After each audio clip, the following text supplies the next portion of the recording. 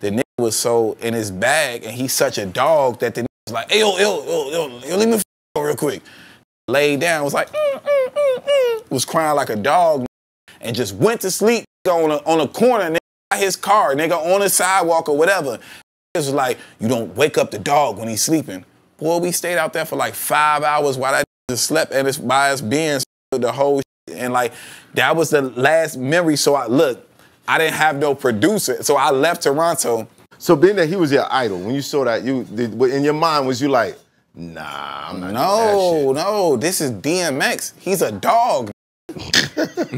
What are you talking about? Like, this is not, he's the dog. Everybody's following like, the rules. Like, you said you don't wake up the dog. And he's cool with that. They dead ass serious said that. You do not wake up the dog when he sleep, boy. The whole crew the same way. We just strolled in here with all my peoples and my boy. We sat out there and wait till that woke up. It's hot for trapper turn smack rapper. Only smack rapper that you know is smack rappers. Got bars I can hang with the backpackers. Trap star, I don't hang with the backpackers. I'm in the hood with the work you heard. Making fiends leave earth you heard. Got your baby mama thirst you heard. Feel the flow, nigga, throw it in reverse. This the wave you need to surf you heard. Told Jim I need a bomb I could drop on you niggas. Bad boy, I'm never gonna stop for you niggas. I don't give a fuck who you got as the illest. I solidify my spot with gorillas. Now I'm rock with you niggas.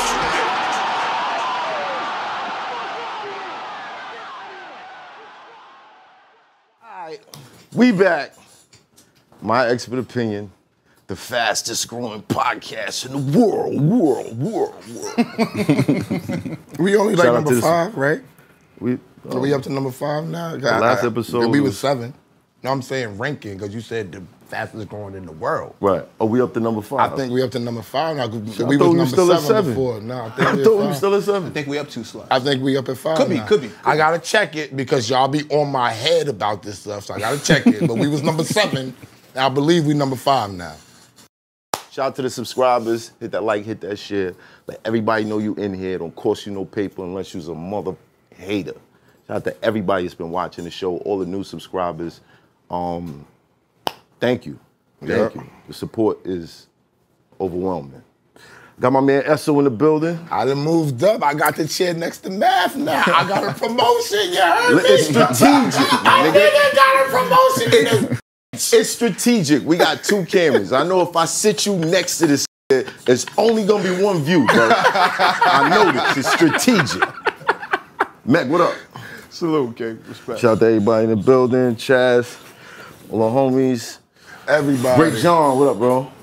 Billy J was good. Billy J in the corner. In the building. Big Wagner. What up, Nick? What up, Matt? Word. Yo, y'all don't know this, but I'm like kind of related, just a little bit. Okay, yeah, tell him. You know what I'm saying? Just a little bit. Just a little bit. He ain't never say that before. Nobody knew that. Nah, I said that mad times. Y'all wasn't on those episodes. That was before us. Brand new news. Really? Yeah. Yes. Brand new news. He's never said it in no interviews. Oh wow. Neither have you. First time. That's crazy. And y'all ain't got no song together, nothing. Well, you know what? Let's start the show. My bad. It's coming soon. There it is. Sean Bigger. Man of God. Man of God. HYNAKEN. We still waiting. Still Berg is like, he'll be one of the first guests. He's like, he'll bring some dots right off the jet. We spoke before the show started. Yeah. We go back 12, 13 I years? got a suggestion for the name of your segment. Radioactive slime. Just slime. Just radioactive. I think Nori might call your phone. Yeah. He will. That's the homie though. He'll be like, come on, Math. That's my Yo, somebody called me and said that we need to have Will Smith on. And Kevin Hart. It's a lot of requests that's really going down right now. I think Will Smith would be a good one too, though. I might need to train for that. HB in the building. And MECC. Ain't nobody more. Word, Mac, you gonna have to sit next to me, man, because Y'all gotta stop. if you get up on me, son, I'm just saying. Come on, man. We got love for Will Smith, Shout out to Philly, man. Y'all gotta stop. Shout out to Charlie Mack, too. Yo, we got somebody who is one of the most talented writers, producers, has been through the most turmoil, and you have to applaud the way he just doesn't stop. That's facts. It's like the Energizer bat on Bunny out here. He keeps going and going and going and More going. hits, more hits. Yo, we got Hitmaker in the building. Oh! Yeah. For sure. Hitmaker. The god of the rebrand. Yeah. You know what I'm saying? I had to hit my tag because everybody be like, who's actually saying that? Did you get somebody to say your tag? Like, nah, nigga, that's me. Yeah, there it is. Keeping all the royalties. I respect it. Nah, Well, man. you know, I always look for interesting ways to start these. Oh, man. See, I'm a fan, so go ahead. No, I'm gonna keep it light though. All right, cool. When did you stop giving a fuck? I think, man, I ain't gonna lie, like, I kind of came in, like, my journey, I kind of came in not giving a fuck, you know what I'm saying? Because a lot of the time, like, if niggas know, like, my whole transition, I started as Iceberg, and I started in Chicago with, like, LEP and all these different niggas or whatever, and then from there, I transitioned to Youngberg. Eve actually named me Youngberg here in Quad Studios. Like, we was out here, and I went to the studio with Eve, and this was in an era when everybody was like, something Burgington or something Tin or Pop something or da-da-da, you know what I'm saying? And they used to call me Young Burgington, and that's what she was shout on. Shout out to Quad, we was there last night. For sure. Shout out to Junior Reed, crazy shit coming soon. Yes, sir. Yeah. So, I mean, giving a fuck, honestly, the switch for me as far as like from Youngberg to Hitmaker and not giving a fuck was really more so when nobody was fucking with me, you know what I'm saying? Like shit started happening. Shit was happening to me. I was like, I'm the victim in this shit. Like, you know what I'm saying? Like, how can you turn your back on me? Because I never really faulted. Like, all my hits, every song I had as an artist, #1. 3 #1s in a row. You know what I'm saying? So, some shit started happening to me. And then at that point, I was just like, you know what? They don't want the product from me. And I was thinking about like Frank Lucas with Blue Magic and all this other shit, you know what I'm saying? So I gotta figure out a way to spin this off. But a lot of niggas didn't know that I was writing and producing all my own records as an artist. So, but at that point, it wasn't like a big deal to be like, man, I was on ecstasy, I was getting so much pussy. I was just in a mode, like I'm 19, 20 years old, you know what I'm saying? Like I've been wanting this my whole life. It was like an ecstasy era, I'm realizing. It was. This is just, everybody was lit. Meth was in here talking about that shit. Bro, I ain't gonna lie, you said meth, like look, damn, to take it back, I was young, I went to LA to the crazy shit is this gay dude named Joe Exclusive who was Eve, a fucking stylist at the time. He knew LEP and the street niggas from Chicago. So we all flew out to LA to meet DMX and to do their showcase around us, whatever. And we went to What These Bitches Want from a nigga video shoot. And like I got there and like it was at the Paramount lot, in LA. And we in there and I'm just chilling and like the stylist introduced me to DMX, like DMX, this is Iceberg, blah, blah, blah. And he was like, yo, shorty, I'm gonna go do this. And he opened his hand, and there was a whole bunch of weed in that shit. And he had like 2 bitches with him. He like, I'm gonna do this, and I'm gonna be back. And he got on this trailer, and he came back, and they put me in a trailer, and he was like, oh, we're not gonna ease past that. He made you roll up. No, he rolled up, because I'm 13, I'm like 4'4". Like, you know what I'm saying? Like, I'm like a kid. Like, 13. So nigga, I was like 13 years old. Of weed. Yeah, he handed me some weed, and then he showed me his weed too.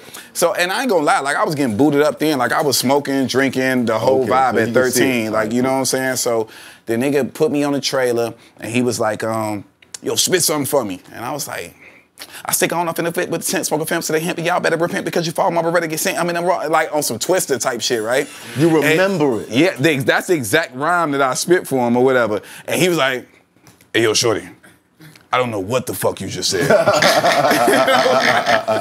Oh, shit. So he like, slow it down for me, like, give me another one. And I was like, fuck the law, just bubble up and cut the raw. And when a tray cocked back, it'll bust your jaw, flooding my wrist. I'm sipping on a bucket of Chris, these nuggets, they glisten. Same niggas stuck at they bitch. So like, I was like a little young nigga, like spitting that type of shit, and the whole trailer went crazy. After that, he was like, shorty, I'm gonna sign you. It's not gonna be fast, but I'm gonna sign you. And I was like, oh, hell yeah. Like, damn, you gotta think, like, I was a kid, so this is the year that he dropped the 2 albums in the same year. That was 2000? Like, I just asked my dad to buy me flesh of my flesh, blood of my blood for Christmas, and now I'm in front of this nigga, you know what I'm saying, rapping for him. So bring it all the way back home to Method Man. This is the craziest thing ever. This how the stories come full circle. They put me in a car, like X was like, yo, shorty, we leaving. We finna go to the show. We going to Brandy's show. I'm like, oh, okay, like, you know what I'm saying? Whatever. Yeah. They put me in a car, X was driving, Method Man was in the front seat, Ali was in the back seat, and I was in the back seat with Ali. And I'm talking about this nigga X swung down a 405 like a fucking madman, nigga, swinging, swerving. Method Man was so high, he was in a motherfucking car like this in the front seat, smoking like this was normal to them. Right. And that was the first time me meeting Brandy, me meeting Ray J, but I was like literally like a kid, bro. And that's crazy, yo, for real, for real. How does a 13-year-old end up in front of DMX? So look, this is like the most outrageous, like my story might be the most like, I'm working on my doc now, like my story is one of the craziest stories ever. So I come from, my background, my parents are millionaires. Like I ain't never ate a hamburger, a hot dog, grilled cheese, nothing in between 2 pieces of bread. I've never like McDonald's, anything like that. Like niggas literally had like chefs like, yo, like you get what you want type shit. You know what I'm saying? So I fell in love with music because Shauna from Disturbing the Peace was my next door neighbor. A lot of shout out to Shauna. Yeah, a lot of people don't know it. Her dad is Buddy Guy. And they been filthy. You know what I'm saying? From the jump, they was the first people I ever seen with the Ray J move, the indoor pool, outdoor pool move. You know what I'm saying? Did you see what she posted today? That's my sister, my brother. Oh, my fault. Yeah. So she been racked up. Now, come on. Radioactive. Radioactive. Come on, Hitmaka, you know me. I know him. So Shauna, it kind of like inspired me, and I fell in love with music. I fell in love with rap, and like instead of like taking the path of being like the kid that was like 16 with a permit and a Range Rover, I was the kid that ran away from my house, and I was in the streets like spitting crack rocks out my mouth, serving the junkies or whatever, because like this is the era when you really had to live your raps, you know what I'm saying? And I was the biggest drug dealer and shoot 'em up, bang bang nigga in my raps, so that led me to go to the streets, and that led me to meet my mentor Bugs, who's right hand with Kanye. That led me to meet No ID. That led me to meet Kanye. That led me to meet Ice Drake. All these niggas that are like the guys in Chicago, and from there, like some street niggas, LEP, shout out to them, you know what I'm saying? Like they end up taking me around, and they was the biggest street niggas in the game, and shit, they introed me like that. Wow. So you Young Berg, right? When? At that moment or right now? What's the transition? No, hold on. So wait. Parents millionaires. And how did you make the decision to go sell drugs? Man, I was bad, bro. Like I was getting kicked out of school. Like I was rebellious. Like the hip hop shit. Like you got to think this is DMX. This is early Jay-Z. This shit had a hold on me. This is the Locks. This Rough Riders. Like this shit. Like it just entered my spirit. Like, and I never loved school. You know what I'm saying? Like I dropped out of school in 9th grade. Like for real. Like I don't got no GED. I don't got none of that shit or whatever. Like I just love music. Like I just dialed into music immediately, and from like 12 to now, my music has been my entire life. Wow, you made that decision early. Yeah. And it paid off. Hell yeah. Was Shauna the one bringing you around? Did she like, early, I hear the street life, but where did the intro to... See... Oh, hold on, I want to go a little bit deeper into the street life. Okay. Of course you do. Your first time selling crack. Right. How did it happen? I used to be on 70th and Winchester. Shout out to Blue. Shout out to everybody that was in that section or whatever. And shit, like, I just I'm just following what my niggas is doing. You know what I'm saying? Like niggas is getting money. Shout out to Elo. Like I was actually staying in a house with my niggas or whatever. Like I ran away. Like my parents never wanted me to do music. Like you got to think like, for them to be so up and so high up, they never wanted me to do music. They never, like, they wanted me to be in school. They wanted me to be straight narrow. You know what I'm saying? But I was like, man, fuck that shit. And we were living in the suburbs, so I just transitioned and moved and ran away from home and went to the inner city. Did your homies know that your parents was millionaires? Yeah, everybody knew. Who gave you the pack? I bought it on my own because my parents were millionaires. They never tried to kidnap you and But hold you for ransom. But my question is, how did you get to the hood? Like y'all selling, talking about the crack. Okay, so look. How'd you get? You out there with the man? How'd you get there? This what you gotta understand, and I'm sure that everybody like my parents ain't no square SpongeBob niggas. You know what I'm saying? They just made a better way for me. You know what I'm saying? In my early life, and they from the hood. Like my parents is from the hood, but it just so happened my dad became the director of child public schools. You know what I'm saying? In Chicago, he owned hella real estate. He put my mom on. My mom became like a mogul with like child care centers and stuff like that or whatever. So they from the hood, but by the time that I was born, they was already up. You know what I'm saying? So like they made it through. It was really the American dream. You know what I'm saying? I just landed, you know what I'm saying, into this shit. Wow. Bug, your parents ran child care centers, and their son runs to the hood to sell crack drugs after they already made like it. It was so crazy to the point that like I remember back in the day, like when my mom like had all our child care centers, like you know how like So Def had the billboard in Atlanta, like where it's like you get off the plane in Atlanta, like we had billboards all over the city, and like my face was on it, and I was the guy like from the child care centers, whatever, and it just evolved into me like going on some street shit.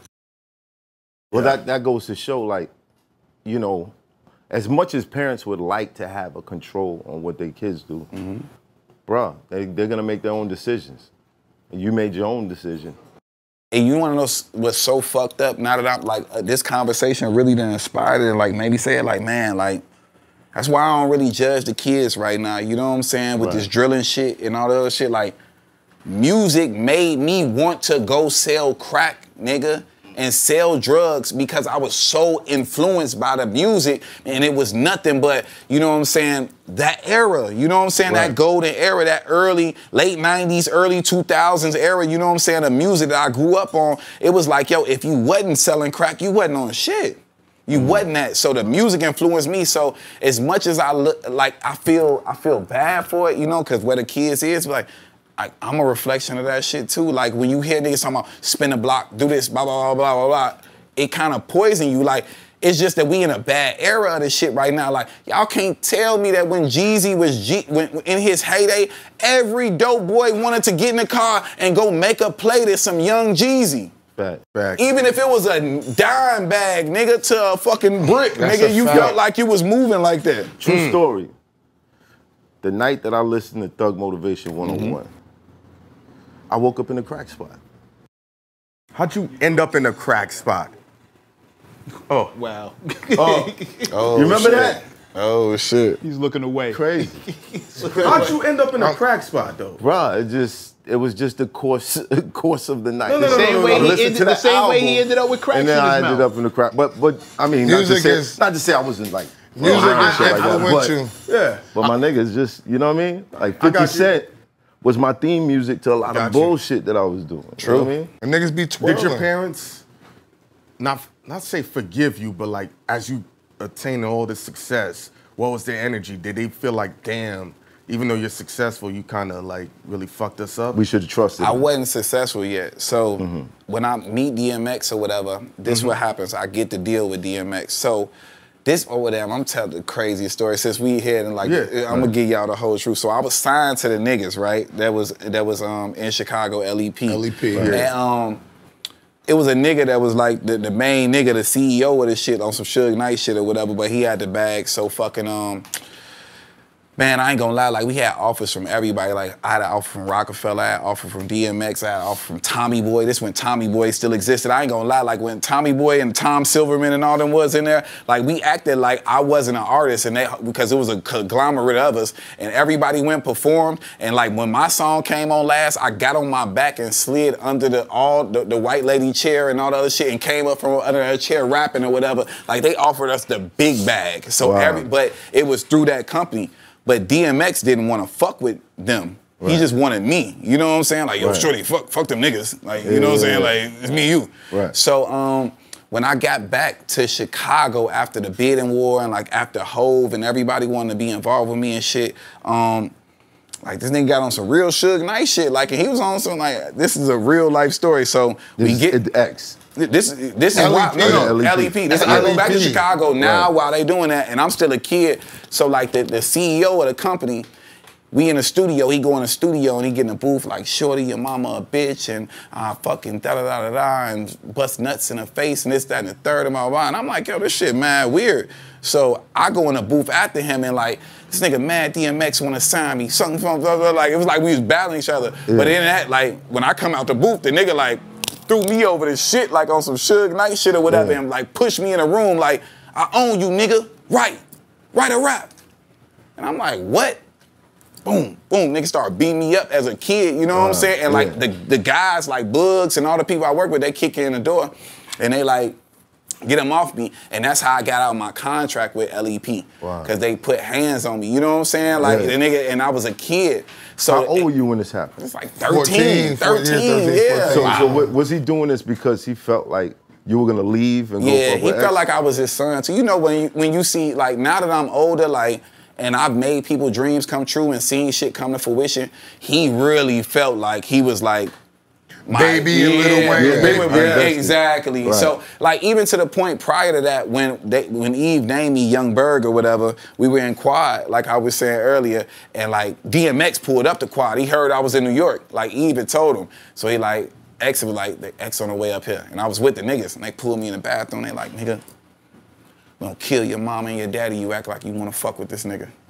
And I was like, what? And I was a kid, like, you know what I'm saying? So like, this was some real, like... You ain't believe it, though. Hell yeah, I did. What you talking about? These niggas was official. Like, they the reason I had anything. You know what I'm saying? So I was just like, damn, like, I was thrown off by that whole shit or whatever, but, you know, he lost his bearings, and once he ended up doing that whole little incident after the fact, putting hands on me or whatever, I went back, told my parents.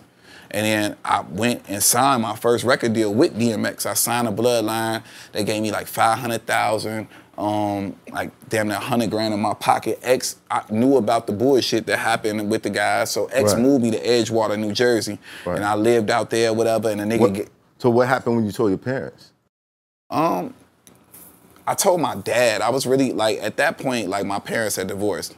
So my dad became like my best friend and like my manager. You know what I'm saying? Like somebody, my business man, whatever, just in my corner type shit. And my dad was like, he's just a real nigga. Like, oh, you got some money coming in from this shit? Like, even though your mama don't want you to do it, fuck it. I'm gonna let you go do this shit. You know what I'm saying? No, so, when you told your dad what happened between... Oh no, it was up. It was smoke. You know what I'm saying? Like my brother burnt down their buildings. They tried to kill my brother behind this shit. Like, this is a real like movie story. You know what I'm saying? Like, all this shit went bad behind this shit. Wow. So what network is trying to get your life story? Hulu or Netflix? Nah, it's a few. Shout out my dog Colton. It's a few in the air. You know what I'm saying? Like, this whole story is finna go crazy. But yeah, so that happened. And then shit, like I said, I ended up moving to Edgewater, New Jersey, and DMX gave me a dog, and that was it. What would you name the dog? I don't even remember what the dog name was, because the nigga just was like, hey, yo, shorty, I think his dog, you know Boomer, the tattoo he got his back? His dog had babies. So like, I was living at his man's crib at first, Butler, who was close to DMX or whatever. Boomer passed away. This had to be another dog. No. This, well, I guess, I don't know. There's something in the bloodline or whatever from, you know, because you can name the record label Bloodline. So I don't know if it was from the same bloodline of dogs, but he gave me like the baby from, you know what I'm saying, one of his dogs or whatever. And he was like, yo, shorty, I want to ever see you without a dog. Like, take the dog everywhere. The dog's a dog. I'm like, all right, nigga. Like, what does that mean? You know what I'm saying? Like, so like, even early today, I'm riding with my business partner Billy J early, and I'm like, damn, that's the old Def Jam building right there, the Universal building that used to be like off 8th Ave or whatever. I'm like, oh shit, 50th and 8th, bro. That nigga, I used to have a dog in that bitch, bro. Like, I'm talking about the dog be shitting in front of Leo office. DMX was so lit, nigga. They would say nothing to me, bro. And I used to go to Def Jam. I used to be with Murder Inc. with Ja and them. I used to shoot dice with them niggas all day, smoke blunts with them niggas. My weed man would pull up with me. That's when they had them glass jars with the weed inside of it. The weed man was Hakeem. Yep, Hakeem was light-skinned boy with the freckles or whatever. He used to deliver all the weed to us or whatever. And I used to just get drunk and high in the studio, in the office and just go up. I remember Jazz Young, all these different... How old were you at 13, bro. Def Jam was a party up in there. We used to have mad fucking fun in there. They didn't stop you from smoking. Yep. If the security came while we were smoking, Leo would be like, get the fuck out of there. They making all the money downstairs. Let them smoke. Kevin Lyles never said anything? Let them niggas making money, you let them niggas smoke. They let Murder Inc., Rockefeller, Bloodline, whoever, y'all niggas could do whatever, nigga. You come in there, it was bitches in there. It was a party in there. Yeah. Niggas woke up every day with like, I'm coming to the label. Nah, it was like that because it was like Rock, Murder Inc., Bloodline, and then Rough Riders. And I just think that niggas just used to be like, man, we going to Def Jam building. Like, it's up. Like, It's that up, shit was yo. up. It was headquarters, literally. It was crazy, yo. Shout out to Jazz Young. Jazz was Yeah, that's there. my OG. my big sister. Shaka started out there. I hope Shaka's Shaka. doing well. Shaka was doing radio back then. That was before he brought Luda Yeah, in. for sure. Hell Remember? yeah. Because he worked Luda's record, and that's how Luda came and got the deal with Def Jam. It was crazy. Yeah, I remember them moments, like yesterday. You never put out anything on Bloodline. Yeah, I did. Did you? Yo, so that's what the shit that went viral. I think probably like 4 or 5 years ago, like I was promoting one of my singles when I was working with Atlantic, and I went and did an interview with Complex or whatever, and I told them how DMX stole my first piece of pussy. Have y'all heard that story? Nah. Yeah, hold on. I remember pieces of this story. Yeah. So But run it back. Give us more details, So more ignorance. I was a virgin at the time, like, you know what I'm saying? Like, well, man. So DMX brought You're me 13, right? Yeah, like, Okay. so DMX brought me to Toronto, Canada. He was shooting the movie Exit Wounds with Steven Seagal or whatever, and we were up there, and I'm talking about they was treating DMX like the mayor of Canada. Like, I never seen no shit like this. Like, when we did the song Do You, it was on Funk Master Flex album. Irv Gotti, it's my first time meeting Irv Gotti too. He came to Toronto or whatever, he produced the record, and fucking like, this nigga X had like the illest shit going on. Like, we had police escorts. The police go back to the hotel and grab 2 pounds of weed for X, bring it to the studio. You know what I'm saying? Like, we was up there, he was living crazy. So we went to the club one night, and it's my first time really in a club, but you know, like, I was playing a different level than X, because you know X loved to play pool. So like everybody was surrounding him, you know what I'm saying? So I'm a part of the entourage. They took me upstairs and had me just on a little vibe or whatever. So I ended up meeting a little chick, you know what I'm saying? So I'm in there, it's time for everybody to go. You know, they filing out with X. I'm grabbing, yo, what's up? You know what I'm saying? Come with me. I get in the car, it's my first time finger fucking a girl, you know what I'm saying? Scratching sniff, smell what the pussy like. I'm like, yeah, it's going down. How old was this chick? Way older than me. She was in a club. So I'm sure it wasn't no 18 or older club that DMX is at. You know what I'm saying? So how did you get to the finger pop? Because we in the back seat of the whip now. You know, I'm a part of the entourage. I'm the young boy, so like I pulled her in and then she with me and we in the back seat, you know what I'm saying? I'm grabbing titties, you know what I'm saying? Grabbing ass, kissing on it, you know what I'm saying? Nah, I was loaded. I told you I was already on the liquor. I was already on the weed, the whole shit, bro. Like it was a whole movie. Like, But it's still your first time? I was little DMX, bro. You gotta understand, like I was DMX's protege. It wasn't like I was the little dog, you know? So to me, it was kind of like, whatever, you know what I'm saying? It was my time. Right. Yeah, and fucking, I'll never forget, we were staying at the Sutton Place Hotel. I don't know if that shit still exists in Canada and Toronto now. We get back there, me and DMX, we on the penthouse floor. Like, he put me in a room right next to him or whatever, you know what I'm saying? So you know, like, how you get to the penthouse floor and, like, the big room got the double doors that's all the way at the end of the hallway. Well, my room right next to his. So he, you know, when you get to the hotel, the artist goes up first with the security and the entourage wait, you know what I'm saying? Let him get settled. So I get up there and the nigga X wasn't even around me. Like, X was in his room already. Like, I might have waited like 15 minutes. Like, I might have smoked a cigarette, you know what I'm saying? Like, wild out in front of the hotel with the bitch. And I get to my room, and I'm literally, like, putting a key card in my room. And a nigga, X door swing over. I'm like, he like, yo, Shorty, you good? I'm like, yeah. He like, hey, Ma, I think you left your purse in my room. Now, mind you, we met these bitches at the club. She never been to his room. They never been to the hotel or nothing. And she was like, I think I did. She's scum, yo. She made a beeline around me. He looked at me like, Shorty, I'll talk to you later, Shorty. Don't worry about it. Yeah. Closed the door and took my first piece of pussy. She ever found her purse? What stopped you from saying, No, she didn't. Nigga was my idol, bro. I just told you I had my dad buy me flesh and my flesh, blood and my blood for Christmas. Wow. Like that was on my Christmas list of gift. Like, you know what I'm saying? Like, I want this CD. Like, you know what I'm saying? Like, this must have been amazing for you to go from listening to this music to being in the mix of it. It happened and fast. And being like taken in by the hottest artists in the world at the time. Bro, I ain't gonna lie, my demo was so fire. Like Bugs, No ID, and Kanye West did my demo. Like I was rapping on the Jesus Walks beat on my demo before it became Jesus Walks for Kanye. So you motivated Kanye to do Jesus? No, I did not. That's Okay. we not running with that. Just add the beat. I was a young boy, but you know how back in the day niggas had beat CDs or whatever, and my mentor Bugs happened to have a bunch of beat CDs with all Kanye beats. So it was the beat for Jesus Walks was on my demo, and then Talib Kweli, his first collaboration with Kanye, it was like Wanna Be Good to You or something like that. That beat was on my demo. Like I had all heat from No ID. Like I was rapping over all these different beats, and that's how I Shout out to got Kanye. on. I rapped on 2 Kanye beats. Nah, for sure. Shout out to Ye. Them Ye beats be making it around, boy. This is when Free was managing him.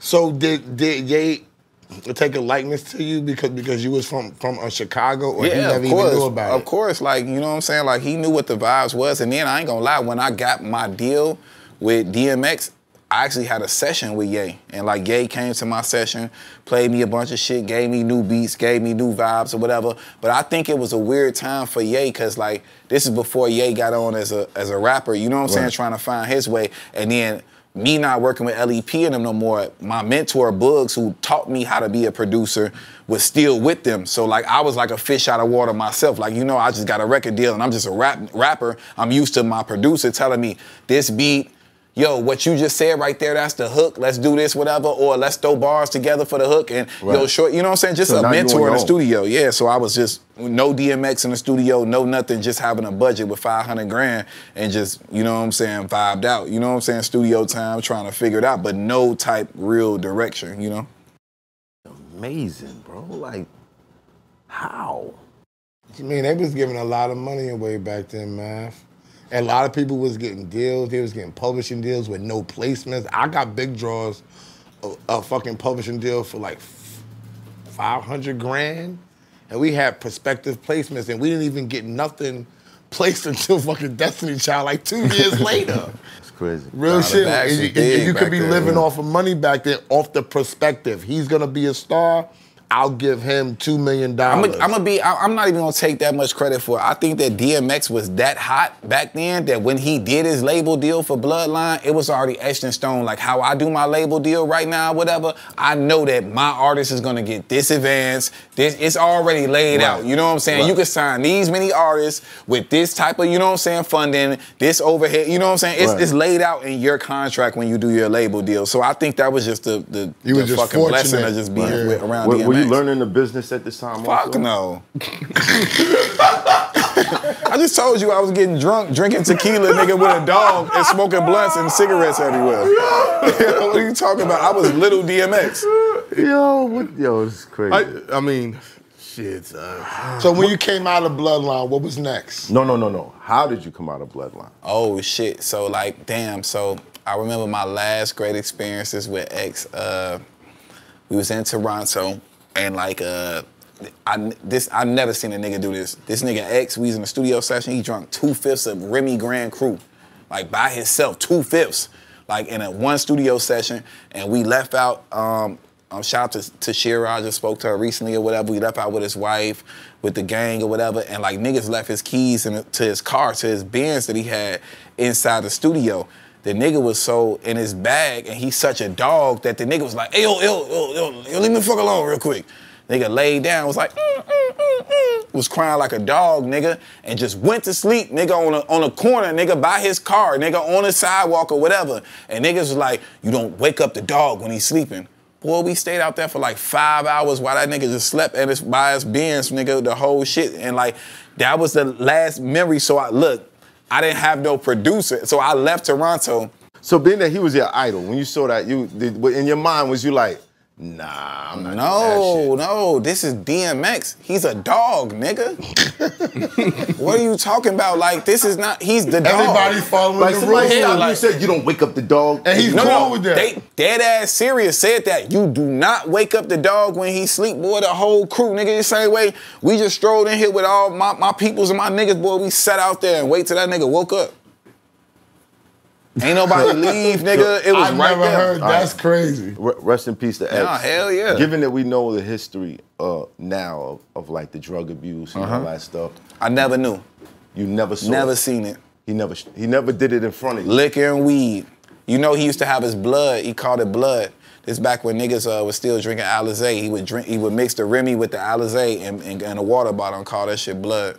And that's like, you know what I'm saying, how I went. So from there, I go back to Edgewater, New Jersey, and I was just lost in the sauce, my brother. You know what I'm saying? Like, I love music, but I didn't have a producer. I was just a rapper at the time. You know what I'm saying? And taking up out of that, like, and then also to sprinkle it in. Like, I did, if y'all want to go check it out while y'all watching, it's called Dog for Life, me featuring DMX. It was on the Exit Wound soundtrack. Right. We did that while we was in Toronto or whatever. And like, yo, go listen to that shit, because I sound like a fucking chipmunk on that shit. Like, I sound like a kid, like, for real, for real. So, did the label get dropped or? No. Look, I'm gonna tell you. So I go back to Chicago, back to LEP, to all the niggas that I went through all that bullshit with, because my mentor, Bugs, was the producer.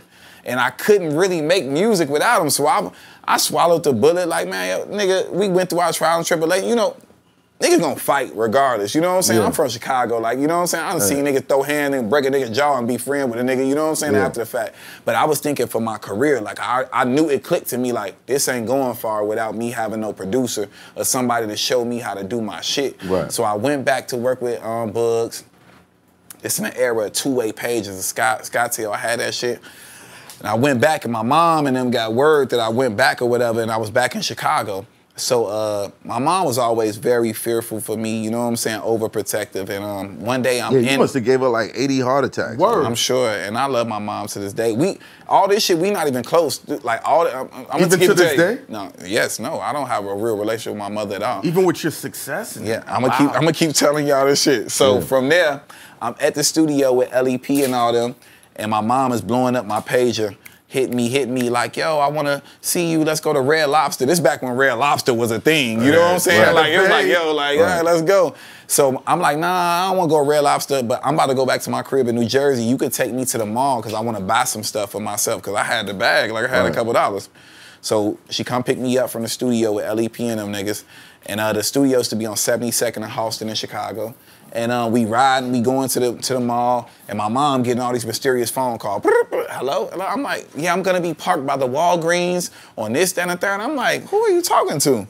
And she like, no, I just got remarried. I'm talking to my new husband. But mind you, I lived in Jersey. She got remarried. I didn't know the nigga or nothing like that, you know what I'm saying? So I just took it for what it was worth. I go in the stores, buy my clothes. I come out. And like, she had a little BMW at the time, and like 2 big Samoan niggas is about a BMW. So they like, she like, Chris, meet them. And he like, yeah, what's up, Chris? How you doing? Da, da, da. We hear you do music. And I'm like, yeah, you know, nigga, I'm Iceberg. What's up, nigga? You know what I'm saying? Blah, blah, blah. They like, she like, Chris, you gotta go to school. She go jump in her car, lock the door, nigga, pop the trunk. Motherfucking, this bag's packed and all type of shit or whatever. Now I'm fighting in the middle of the parking lot with the Samoan niggas. They pulling the bags out the trunk or whatever, throwing them in another bag. They throw like the plastic cuffs on me, nigga. My mom skirt off like, skirt. And now I'm in the back of a fucking car with 2 Samoan niggas I never met in my life, nigga, and they just driving me somewhere.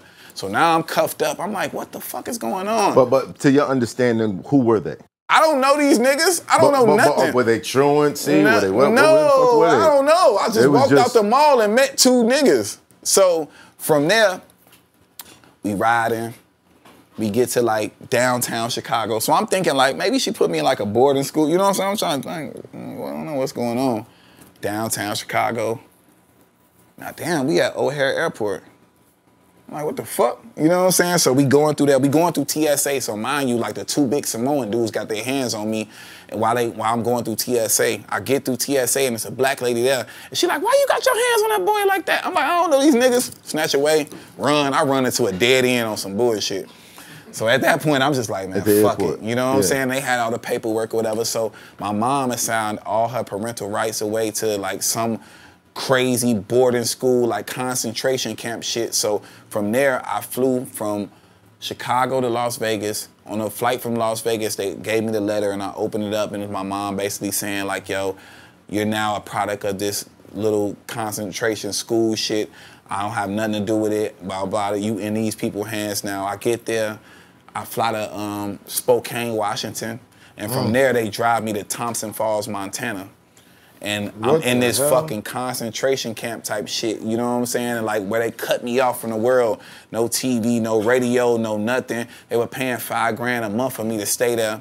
And like it's a bunch of kids. When you say that, your pops was in on this? My pops wasn't fucking with me because I ran away, you know what I'm saying? So Yeah. I ain't give him nothing to fight against, you know what I'm saying? Yeah. Like, nigga, you ain't put me on in no game, so shit, your mama wanna do this, nigga, it is what it is, nigga, you did that. Right. So now I'm in this concentration camp type shit and fucking, it's kind of like you couldn't look at girls. Like they start you out at level 1. So when you come in at level 1, and this how they played me too. Like they did a whole group assembly when I got to the shit. And they like, yeah, we hear you're a rapper. I'm like, yeah, you know, I rap, you know what I'm saying? But I'm signing DMX. So they got all the whole facility there. And they like, yo, you're a level 1. We're gonna make you a level 2 if you go jump in this swamp infested water right now with this alligator. And da da da da. I'm like, what the fuck? So when you level 1, you don't got no salt, no pepper. Like they strip you from everything. You already can't watch TV. You can't listen to. They cut you off from the whole world. So like I went in there, jumped in the pond. They like screamed for like a 30 seconds. Ah! I'm screaming in that shit. They removed the whole fucking facility away from that shit and pulled me out of that. Like you're nothing here. We don't give a fuck about you being famous and this, that, and the third, blah, blah, blah. Took me to the shit. I was acting up there. Like, so when you act up there, they send you to some shit called worksheets to where you just sit and stare at a wall for 6 hours and you can't eat nothing or whatever. They strip you of all the food or whatever. When you fuck up there, they send you to some shit called the Hobbit. And the Hobbit is just like a blank fucking bed of just wood. They feed you 3 meals a day. The first meal is a bagel. The second meal is a piece of bread with a cheese on it. And the third meal is a lima bean burrito. You fuck up at the Hobbit, they send you to Jamaica. It's called High Impact, which I actually had Jamaica, the country? Yes, which I had a pleasure to visit because I was fucking up everywhere, you know what I'm saying? And I had to walk with a 100-pound brick on my back for 100 laps, like the lap was a mile, to get sent back to where I was. All right, during this time, who are you in contact with? Nobody, nigga. They cut me off from the world. I ain't know 9/11 happened. I ain't know Aaliyah died. I ain't know nothing, nigga. Yo. Oh, God. So, like, while you in this concentration camp, and y'all could pull this shit up, it was called Spring Creek Academy. If you Google it now, they got all type of fucking child molestation. They had to shut the shit down. Like, nigga, the feds came to shut this shit down. Like, this like some movie type shit. But like, they never got you. Hell no. So I'm in that shit. You never know everything. I was cut off from the world. So I couldn't talk to my parents until I worked my way up to a certain level. I couldn't do this, that, and the third. You get there and there's some 10-year-old nigga that been in the fucking camp since he was 7 that's a higher level than you. Like, pussy, sit up, 50 push-ups. Then I like, get your little lame ass away. You know what I'm saying? So it sets you up to act out, and meanwhile, while you acting out, your parents are in a seminar as well where they have other people that have kids from the camp where their moms and dads are like basically telling them this is the best thing you ever did for your child. Like blah, blah, blah. So they paying all this money monthly. It was a lot of us in that shit, you know what I'm saying? And out the blue, like, I ain't gonna lie, my dad just came and got me on some shit. Like, man, like, fuck that. Like, you know what I'm saying? Kind of went against my mom, like, you know what I'm saying? Because these people were doing people dirty. Like, you'll be in this program for so long, and like when you turn 18, you get out the program, but your exit plan could be like $50 in a bus ticket.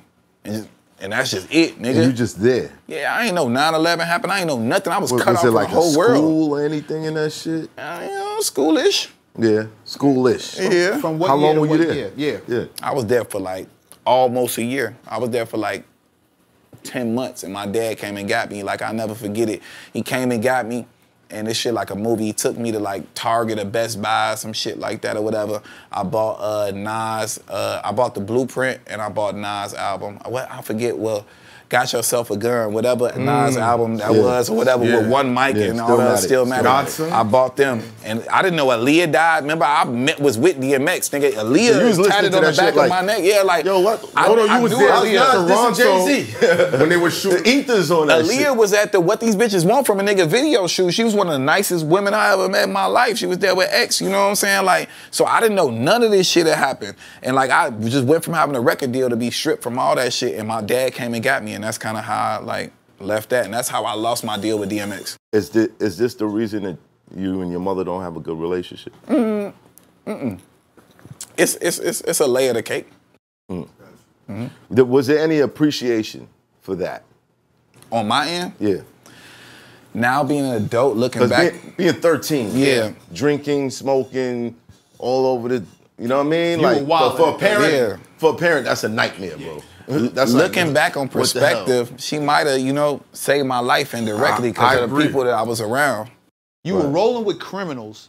You like criminals, like big criminals. You dealing drugs, you drinking, you smoking. And finger popping holes in the backseat. Yeah, in a hotel with $500,000. You like, and DMX, he's sleeping by the car, just drunk as shit. stealing your bra. Listen, nigga, I'm sold. When is the documentary coming out? Let me say When is this. it coming out, son? It makes We working. It's work in progress. It is incredible. Because when you was going, we're jumping ahead, but we're gonna go back. When you were going through everything you was going through as young Berg, always in the news, I'm like, this is a lot of trolling and trauma. And I'm like, how come he ain't take his own life? Real shit, the amount of shit you going through. Yeah, nigga, you went through a lot of shit. We done seen people, Man, you know, stab Niggas take their life themselves. for less. Yo, niggas in the industry done stabbed themselves in the eyes, but been committed Oh, yeah, to remember that artist? Yeah. That artist. Nigga stabbed himself in the yeah. back. Let's keep going through the story, man. I got tough skin. I know, built for this that's shit. what I'm You know what I'm saying. saying? I'm tough as leather. You've been mentally tough. for sure. But for your mom, we're to the point we're talking about. Your mother?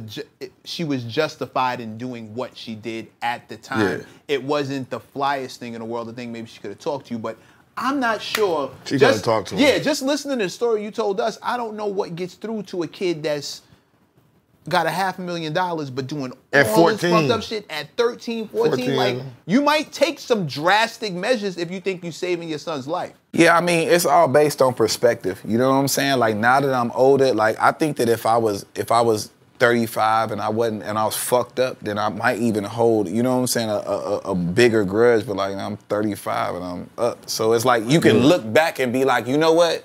That saved my life. You know what I'm saying? Like, but at that moment, as a kid being signed to my idol and this, that, and the third, it was like, pissed. are you fucking crazy? Yeah. But you, on the other side of that, you getting beat up in studios by grown men and jumping But you in see, the but look, booth. see, but don't categorize it like that. I think that when you're around a certain crew or whatever, and you around niggas, That's you how gonna they- have fights, nigga. Like, that's Your just what it parents- is. Your You know what I'm parents ain't saying? fucking with that. That logic don't work on But a that's how parent. they communicate. They Like, already part of the didn't, they didn't game. understand me from the jump. I told you I was selling crack already before all this shit didn't happen. So Which they is didn't another understand where I was reason going. to call it. Like, I look at how I'm not a parent. I look at how protective Math is over his daughters. You even say daughter and put some and my foul sons. shit behind it. No, I'm just like, I've seen. You know what I'm saying? I've seen how he gets down. Right. I can't imagine him hearing that his son got jumped in the studio by some grown-ass men over some record deal shit, and he don't look at him. Just look at his face. But you heard what he said. His I told brothers, you, his pops, buildings burnt They burnt down. down the building. Fights happened. It was This is not- not- it this was is not shit. a It thing. was Shit shit. wasn't Yeah, like that. They tried to kill him. Your mother's not going to react the way your father and your son True. will. Your mother's gonna do Yeah. something True. different. Your father's gonna call True. the boys and unleash the dogs True. of war. Your Right. mother, she only got so many alternatives, and that, for her, Yeah. had to seem like Yeah, when your moms can't control you, it's different, bro. Man, I'm so glad all this shit happened. You know what I'm saying? Just to be right here to be having a conversation, you know? My mom's had me, it was either spar fit or I had to see a psychiatrist from like 13 to like 16. No, I did all that shit too. Like, nigga, before I got my record deal, nigga, I was in juvie, I was in all that shit. Like, my mom sent me to juvenile hall. Like, nigga, like, all that shit. Like, I was a bad kid. Like, Right. for real. Like, Right. every, like, school, kicked out of the whole shit. Like, But you know what what I'm was saying? it about that life that you just felt like, I need to reject this? Because I'm sure if you have, I don't kids want now. no, hell no. But I gave my whole life to this music business. I don't have no kids. I don't have nothing. I don't have no personal life. Like to be here, I'm working on that. This is going to be the next chapter of my life. You know what I'm saying? Like, but man, I feel bogus for saying this shit, but I'm gonna be 100. You know what I'm saying? Like, I watched an older sibling of mine be like a titty baby. You know what I'm saying? To where like he was on my mama, like he would fuck up so many times and he would do this shit. He was older than me, but he was like the mama's boy and this, that, and the third. And once my parents divorced, I hated seeing my mom with other men. So like I rebelled so much and it just drove me to, you know what I'm saying? Like I'm not gonna be like my older brother. I don't need you for shit. I don't care about how much money y'all got. I'm gonna go get it my own way. Yeah. And the music was my way. So if I had to go sell crack in the process of doing that to make my own way, it was just so embedded in me just to show that I don't need nothing from y'all. I don't care about how much money you got, which is stupid now in hindsight. I don't know about that, Barry. I did the same thing in college. Yeah. My parents was like, yo, I had both my parents too, and they was like, we don't fuck with this music shit. You smart. You need to go get your degree, be a lawyer, doctor. And I was like, I don't want to do that. I'm gonna promote parties. Right. And what did I do? I got with niggas out in Baltimore, started selling drugs with Snipe, crack. I ain't know we had to check fiends, beat up fiends. I said, I don't want to do that. Right. I started selling weed, thinking it's simpler. Started smoking the weed. They had to find ways to pay niggas. Niggas was looking for us and all that. Right. I said, guess what? I'm not a drug dealer.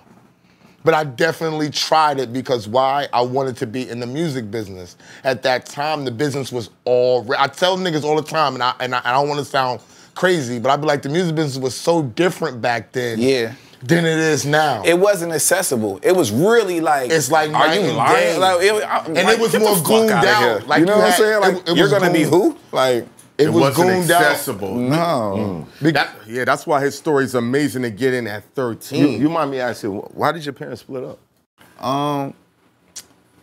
From what I can remember back then in them days, I think that it's kind of like looking back in hindsight, they started businesses together, and I think that when the Too much money and all that, you know what I'm saying? When you come from nothing, it's kind of like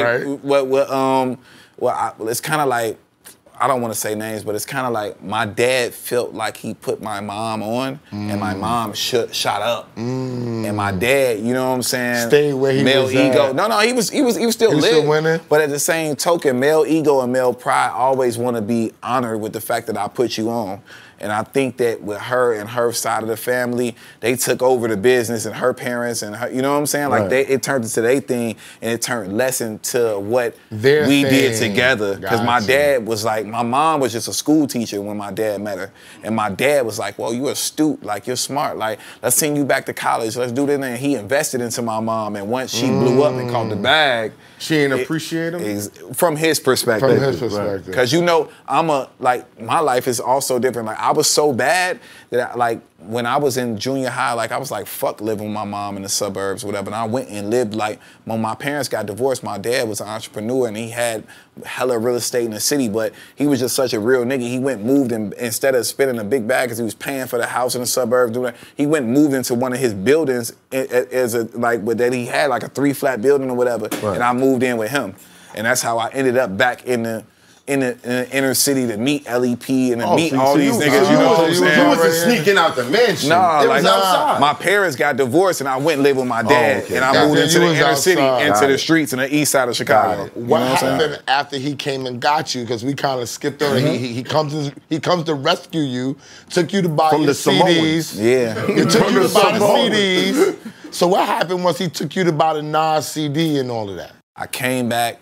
I got back into the mix, you know what I'm saying? And my dad actually like funded my career. Like he put me in the studio, you know what I'm saying? Like, and this back in the days where niggas don't even relate to this shit. Like I used to have to get the beats and write the songs before I get to the studio. Because the studio time was so limited that you just gotta go dump. You had the songs ready to get your shit. So from there, I ended up doing that, and I ended up circling back on my relationships from Eve and all this other shit. And then Troy Carter and Jay Irvin started, you know what I'm saying, having some influence on my career. And I actually moved to Philadelphia just to be around them or whatever. And I lived in North Philly and all that other stuff. And from there, I moved to LA because Troy and them, they did like a partnership with Matthew Knowles at the time or whatever they called it. They started some shit called Sanctuary Music. And that brought me to LA and they put me up and my weed man was my weed man. And I ended up, in the midst of that time, I ain't gonna lie, like, I really got back in the streets at that time because my weed man was in LA and like I was like getting pounds of like mid, like some Reggie shit and was selling it in Chicago for me. Like he was shipping me pounds. And like during that time, I was Shauna's hype man. Now Shauna, when I first was growing up and I fell in love with hip hop, and she was with Infamous Syndicate signing Relativity Records. The other girl, yeah, she was running with the other girl. With her and Tifa. Yeah. So that's how I fell in love with it, through them right there. But now she's evolved and she's Ludacris artist and she got Getting Some Head. So I was Shauna hype man. Like y'all can go Google and YouTube like Shauna Getting Some Head performance. I'm the nigga with a bottle in his hand, like performing with red monkey jeans on, saying all our hype man lyrics. And from there, she was managed by Hustle, John Monopoly, and John Monopoly had an intern or a little brother who was Billy J that I met from being her hype man. And me and Billy hit it off immediately because we like the same age. He was under, you know what I'm saying? Like we was both the young boys or whatever. So, and Billy had super ambition. He was super ambitious and like, I was like, yo, I got these records. I'm really an artist, this, that, and the third or whatever. And I stole my weed man credit card and I was living with him. I stole his credit card and I booked Billy a flight to LA. And I was like, yo, like, shit, like, let's take some meetings. Because Billy was like, yo, I can get us in some meetings, da, da, da. And he ended up hitting Epic Records. And around that time, like, I made the song Sexy Lady at my weed man house. Like, this is like, back in the day, like, I ain't had no engineer. Like, I'll go press 3 and run in the booth and, you know, run back out, press it again, you know what I'm saying? Yeah. Like, and I recorded myself and did the whole shit and wrote the hook with my childhood friend, Rob Holiday, and Junior, the guy that was on the record. And Billy actually made a call to Epic Records. Well, I'm kind of fast forwarding that. This song, Sexy Lady, man, we was in LA, and like, it used to be a club called Privilege. My weed man was a club promoter. It was one of the hottest clubs. Like, I used to go in a club with a chinchilla on, nigga, like, trying to vibe out. Nigga, I was really tripping out or whatever, but, like, they loved the song Sexy Lady. The song started building up in this one club because of DJ Echo from Power 106 at the time was always the resident club. He was spinning, he fucked with me.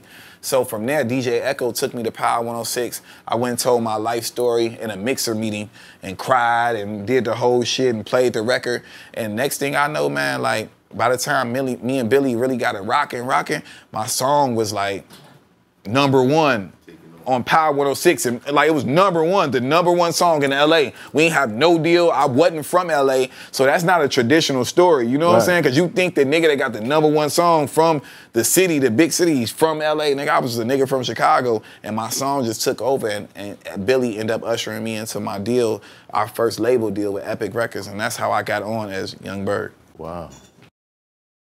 Wait, hold on. What did your weed man do when he found out you stole his credit card? He hated it, but he was also my manager. He was partners with Billy at the time. He ended up hitting it off with Billy, and they ended up being, you know what I'm saying, coming together and being, so it all, whatever. It was a $300 flight to get a label deal. So that was around the time when me and you met, right? Yep. So you was still writing records, because you wasn't just writing rap records. You was writing all types of records. I don't think that people know that. When did you start doing that, though? I think it first started off, y'all remember Barbershop 2 or whatever? Like, remember when Keisha Cole and Eve, and like they had like a big soundtrack or whatever? I ended up writing records on that Barbershop soundtrack because Troy and Jay affiliation with Eve, and you know Eve was the biggest thing, and she was on Interscope, and the soundtrack came out through Interscope as well. So I was granted a lot of opportunity to be involved with shit like that. And then this girl named Morgan Smith that Eve had signed, I wrote her whole album. She was signed to Interscope. They ended up eventually dropping her. It didn't work out. But during that path, I ended up writing Evolution, the hook. Like Eve's last album, I wrote the hook to Evolution, and like my vocals are still on the track or whatever. And that was like my first writing credit. I think that was like in 2002. You know what I'm saying? So from there, like I was just like, yo, I really can do this. And I was really just trying to sneak in the game or whatever, but that kind of spawned my songwriting and producing career like in 2002. Because you was even singing on shit back then. You was singing the songs out and all that. Yeah, for sure. Like, I was the demo nigga. Yeah, he like, was singing. I was the one that was singing the demo. Like, right now, like, I got a bunch of killers around me that, you know what I'm saying, that I work with or whatever, and they do the demos, but like I was literally the nigga that was singing the demo and doing all the other shit, you know what I'm saying? This is early, like this is pre-auto-tune damn near. We were shocked as shit when you was coming there doing all that shit. What was the driving force? What were you saying to yourself every day and made you just keep pushing in that same direction? I had to prove my parents wrong. They never believed in it, you know. And then once my father started giving me the energy and like, that was like a super boost. Yeah. So I had something to prove because you know I dropped out of high school. I did all this other shit. Like I took the crazy route to get to wherever. So my driving force was like, man, I don't have nothing else. I literally like that's why it's so crazy for me to be. And I'm like, I really had nothing else but music. Like, and I just refused to be the nigga that went and ran a family business.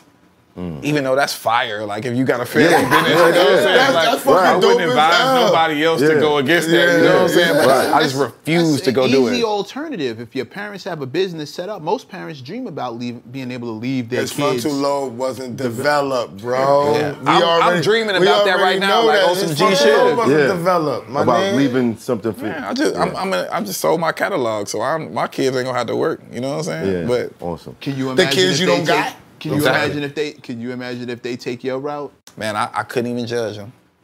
I know what it took for me to get here. But you would want to stop them. I would do everything in my power too. But if trying to put them on game, I think that the communication barrier back then for me growing up, you couldn't have real conversations candid with your kids like that. Now you can grow up and you can say, yo, for me, I have a reference point. Like my whole life is documented on YouTube damn near, you know what I'm saying? So it's like, yo, like instead of me telling you, I'll just show you. This was me. Right. This is what it is. You know what I'm saying? Back then, it wasn't realistic to be somebody that was born in the late 80s. You know what I'm saying? If like, niggas wasn't even giving kids that type of talk. It was like, stay in your fucking place as a child. You know what I'm saying? Like, it wasn't that vibe to where your parents had to explain zero to you. You know what I'm saying? Like, I'm coming from that era. Like, explain myself to who? Get your ass the fuck out of here. Right. Exactly. Do you got more money than them now? My parents? Yeah. Yeah.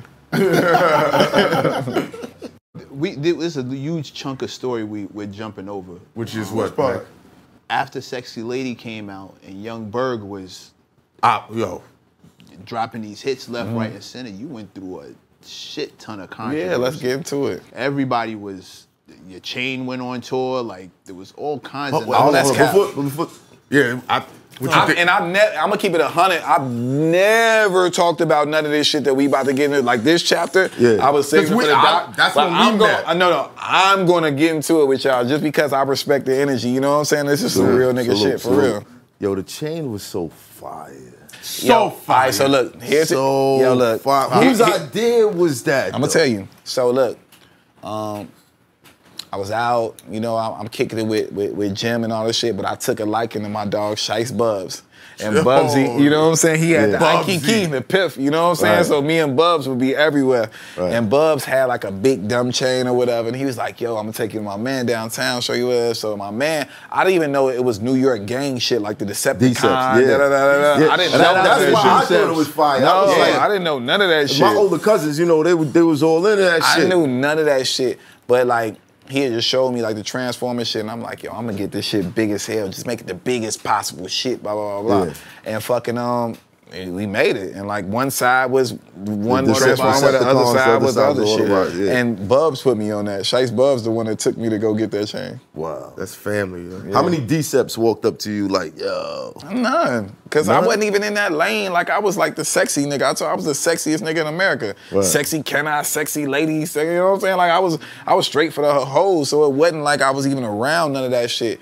But as far as like how the chain and all that other bullshit happened, so I remember I was signed to Epic and Koch Records was doing my radio promo. Like shout out to them, D and Shadow and all them. They were doing my radio side because Epic was more so a pop label. And it was the era of me, Nipsey Hussle, Sean Kingston, all of us being signed to Epic at that time. So fucking, I was the hot nigga at the time. Like, and fucking, they were like, yo, we want you to go to this club, host this club. Wait. even before that. So I'm in LA and I'm headlining the Roxy. And my hype man was a guy that I really revered and respected. He was like a big brother to me or whatever. And we doing the Roxy. He's from Chicago. He was like an OG that I respected. And his cousins or whatever was in the music business or whatever. And like, he kind of like flexed on him at the Roxy. He didn't go get him from the front door at the show. So they had made mention, like he had made mention that he was like, yo, like, y'all keep playing like trick, this, that, and third, because they were his managers. You know what I'm saying? He was a previous artist. I'm gonna say his name, Cap One or whatever. You know what I'm saying? So Cap was my motherfucking my OG, my big homie, but he just ended up being my hype man. You know what I'm saying? He was like, I looked up to him. He's my big dog. You know what I'm saying? So Tom and Trev, who used to manage Lisa Ray and all these niggas, they was his manager in the Kedar era when he was signning Motown. They loved that and all the other shit. So I knew them, and we was fucking in LA, and he didn't want to go. He wanted to be an artist too. Like, he had humbled himself to be my hype man. I'm sure that him being 10 years or whatever my senior, he didn't want to personally be my hype man. You know what I'm saying? I was his little homie, but he got in where he fit in for the big picture. So I was doing the Roxy, and he didn't want to go get them niggas from the front.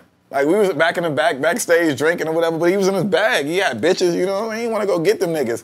So he flodged on them niggas, and he had made mention of like, man, well, you gonna keep flogging on me and Trick and this, that, and the third, blah, blah, because they was his manager and they was cousins with Trick.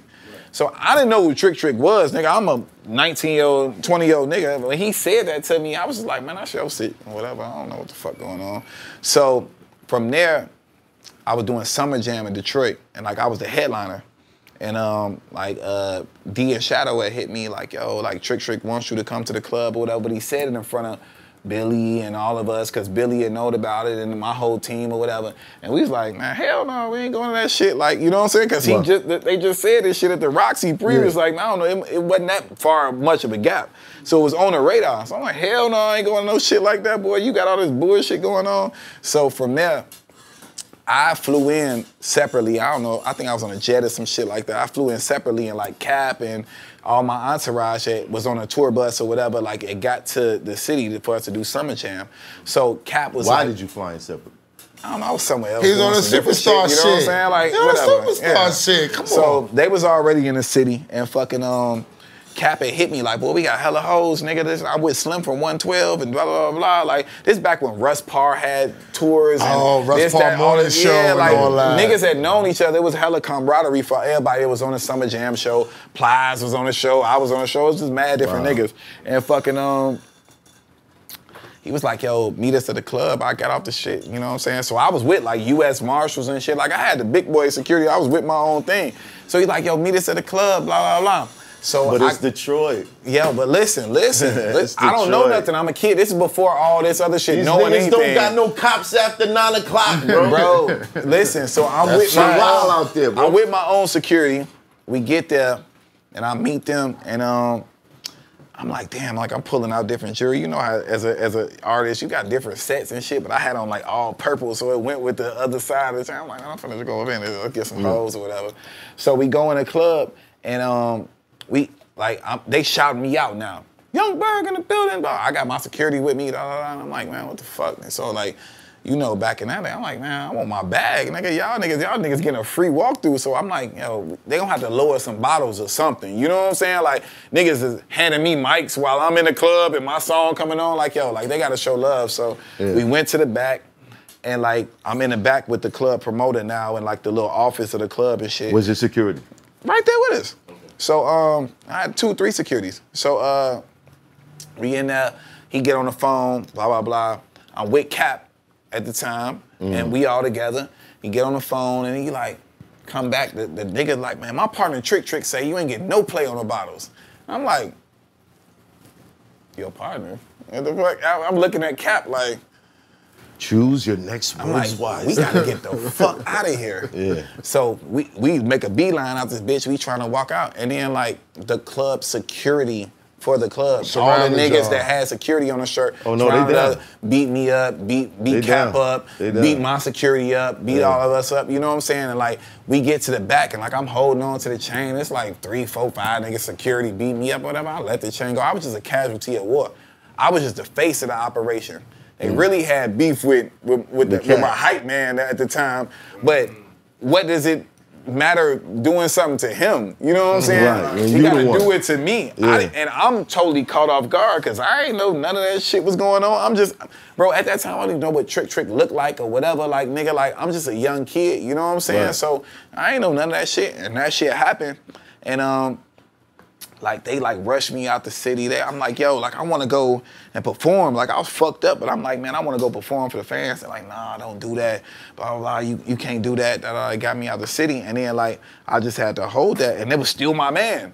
So I couldn't go and say. He was still with you? Yeah. He fucked up with me. He lumped up and beat up with me. Right. So I can't say, yo, this nigga really the reason why, you know what I'm saying, to clean my face because he my OG. And I just had to hold that. Wow. And that's how that went. And I ain't know nothing about all the shit that went on from there. Like, that's how that went. And I was just the face of the operation, so they got me. How did the security get beat up? When you see like 27 niggas in security shirts that's big as hell, I don't know, nigga. I was surrounded by the whole club security.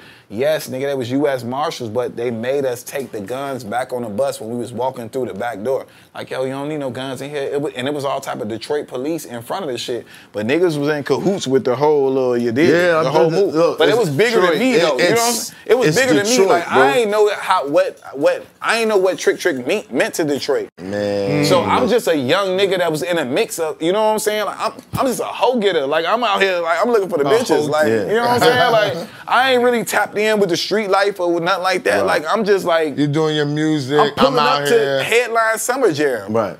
I'm not thinking about no, you know what I'm saying? Like, no shit in California after that, now. That's in when Detroit. like the no-fly zone thing started becoming real popular. After that incident, that's when they realized Detroit wasn't playing, son. There was too much money coming through their city, and you come on, you drive. They always felt like artists. At that time, the city looked crazy. And there's all these dudes out there, and they're like, yo, we not getting a piece of none of this shit. I don't understand that. Can y'all really vibe me with that? Because if y'all don't got no talent out there, and nothing's going on out there, and they're playing music from around the country, and we're flying niggas out here to come get money, what is your issue with the niggas that's coming to get money? Like that, oh no, but you missing the underlying story. Listen, my guy. No, I'm talking about before. No. With your story, I get it. Yeah. His cousins, it hit their cousins with Detroit. In general, they set it off. Not with you, not with you. But Detroit was like that in general. Y'all niggas coming through here, yo, what the fuck? California's like that. Yeah. You could be getting money and they like, yo, check in with me, and it's like, yo, bro, like they're booking me out here to come get money out here because I'm doing shit over there. See, but it's different though. I was not a street rapper. I was the guy for the chicks. That's like fucking, you know what I'm saying, Flow Rider checking in or somebody. Like, you know what I'm saying? Like, bro, like, it wasn't about, you know what I'm saying? Like, what is checking in? Like, with I have no ties, you know what I'm saying? And no street niggas. Right. Like, I'm supposed to just come in, get off the jet, go to my suite, fuck on some hoes, do the show, and leave. It's not even like a thought of, yo, like, let me tap in with, you know what I'm saying? Like, that shit didn't even resonate with me at all. Like, I didn't even know what that meant. It wasn't even a thing. Yeah. Have you had a chance to speak to Trick since that happened? Nah. Ever? Like, no. Okay. Would you be open to it? No. I mean, not for what though? Like, it's a history. It's over. Yeah, like, what do we have to gain from that conversation for me to say, yo, it really for him wasn't to say, me. I know it wasn't really about you. But for me to say, man, I didn't even know who you were. You know what I'm saying? When that happened. I just think in that era, like, I was big. You know what I'm saying? So, and at the beginning of the World Star era and the YouTube era, like, that was the move. Mm-hmm. That was definitely the move. Right. And I was so big at the time that it was like, that's the move. And I decided to wear such a captivating chain at the time that's like, this is the move. So were you producing all the records back then too? Yeah. Around that same time? Mm-hmm. Hold on. Because what was the feeling when you saw that chain just moving around? Did you feel betrayed? I don't know. It was a hard pill to swallow because I was living in the house with the guy that was behind everything. I was still living like, this is my guy. So I didn't know how to feel. What was he saying? Was he apologizing every day? Did he offer to get it back? Yeah, like what was it? What could he do? He was my hype man. He didn't have the capital. He didn't have the finances to do nothing. He I was the fucked big it up. dog. That's Yeah. all.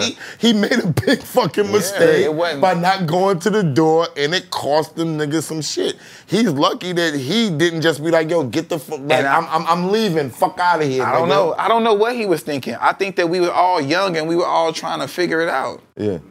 Because you was But young. I could commend you for not yeah. putting him out there.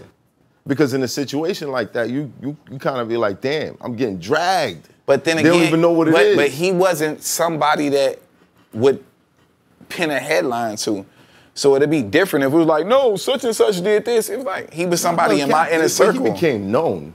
He was known That's before what- that. Yeah, but this happens after the fact or whatever. It's based wow. off that. Wow. And he switched sides and turned. And when it got dark for me, he went and did diss records on me and did all type of shit. You know what I'm saying? Like, yeah, like so this shit got even more diabolical and sick after that. You know what I'm saying? So I was just so like I looked up to this nigga. You know what I'm saying? He was the reason why I was talking the way I was talking. Like his influence on me was symbolic. Like you know how you got an OG then like yo, it was almost a mentor, you know what I'm saying? Yeah. It was a big brother. Like that was my brother, you know? So I couldn't really imagine like saying those things. And when it got traumatic for me, niggas fell back on me, and then it wasn't a good look for him to be around me. But his face was still clean in the same process. You know what I'm said saying? that before we started filming something that I wanted.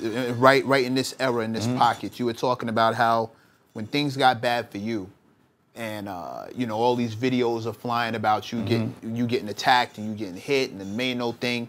You said people started treating you like you did something wrong. You was like, yo, hold up, I'm the victim. And all these people are like shitting on me and stepping away from me, and all of a sudden it's a bad look to be around me. It wasn't really like that happened. Them the two only things that happened. That shit in Detroit, which had nothing to do with me, and then the shit with Mano or whatever, and that was doctored up and treated too. Like, you know what I'm saying? I was disappointed about how that went too. You know what I'm saying? And even in hindsight, like looking back on it, like, you know what I'm saying? I don't got no bad feelings about Mano or nothing like that. You know what I'm saying? You know, me and Jim are like this, you know what I'm saying? And that, you know what I'm saying? And Mano also reached out, tried to, you know what I'm saying? But it's in that same line of trick shit. Like, there ain't no reason for us to really like link up, like talk or do nothing like that. You know what I'm saying? It's just water under the bridge.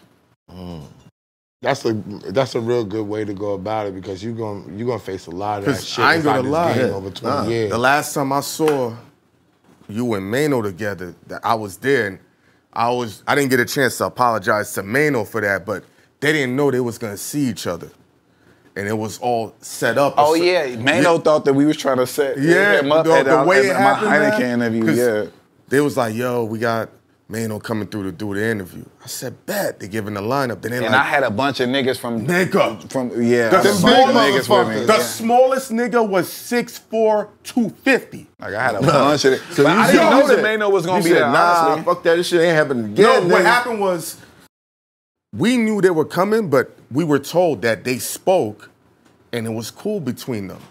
Yeah. And that wasn't true. It wasn't true. So now Mano's doing the interview. Berg is outside, Hitmaka, and he's chilling. No crazy energy. Yeah. The interview with Mano's going great. Mano turns around and sees him. Mano lets it go for like 10 seconds, and he's like, whose bright idea was it to invite young Berg? He doesn't hear that because he's outside. Yeah, I don't We're know. like this. Mano looks at me. He's like, I know he ain't do this shit. He look at Nelson, Money Nels. Then he look at Maya. He's like, so you suck dick, huh, bitch? Because he figured it out. Yeah. So now Mano's only with his manager. If Mano's not pussy, but what Berg had with him, that's not a fair fight. Yeah. The smallest nigga was 6'4", 250. The biggest nigga is 6'8", 300. And it wasn't even like we knew that. No, he didn't know. And they met each other. Everything was calm, but I wanted to apologize to Mano for that because it came out fucked up, and even to Berg.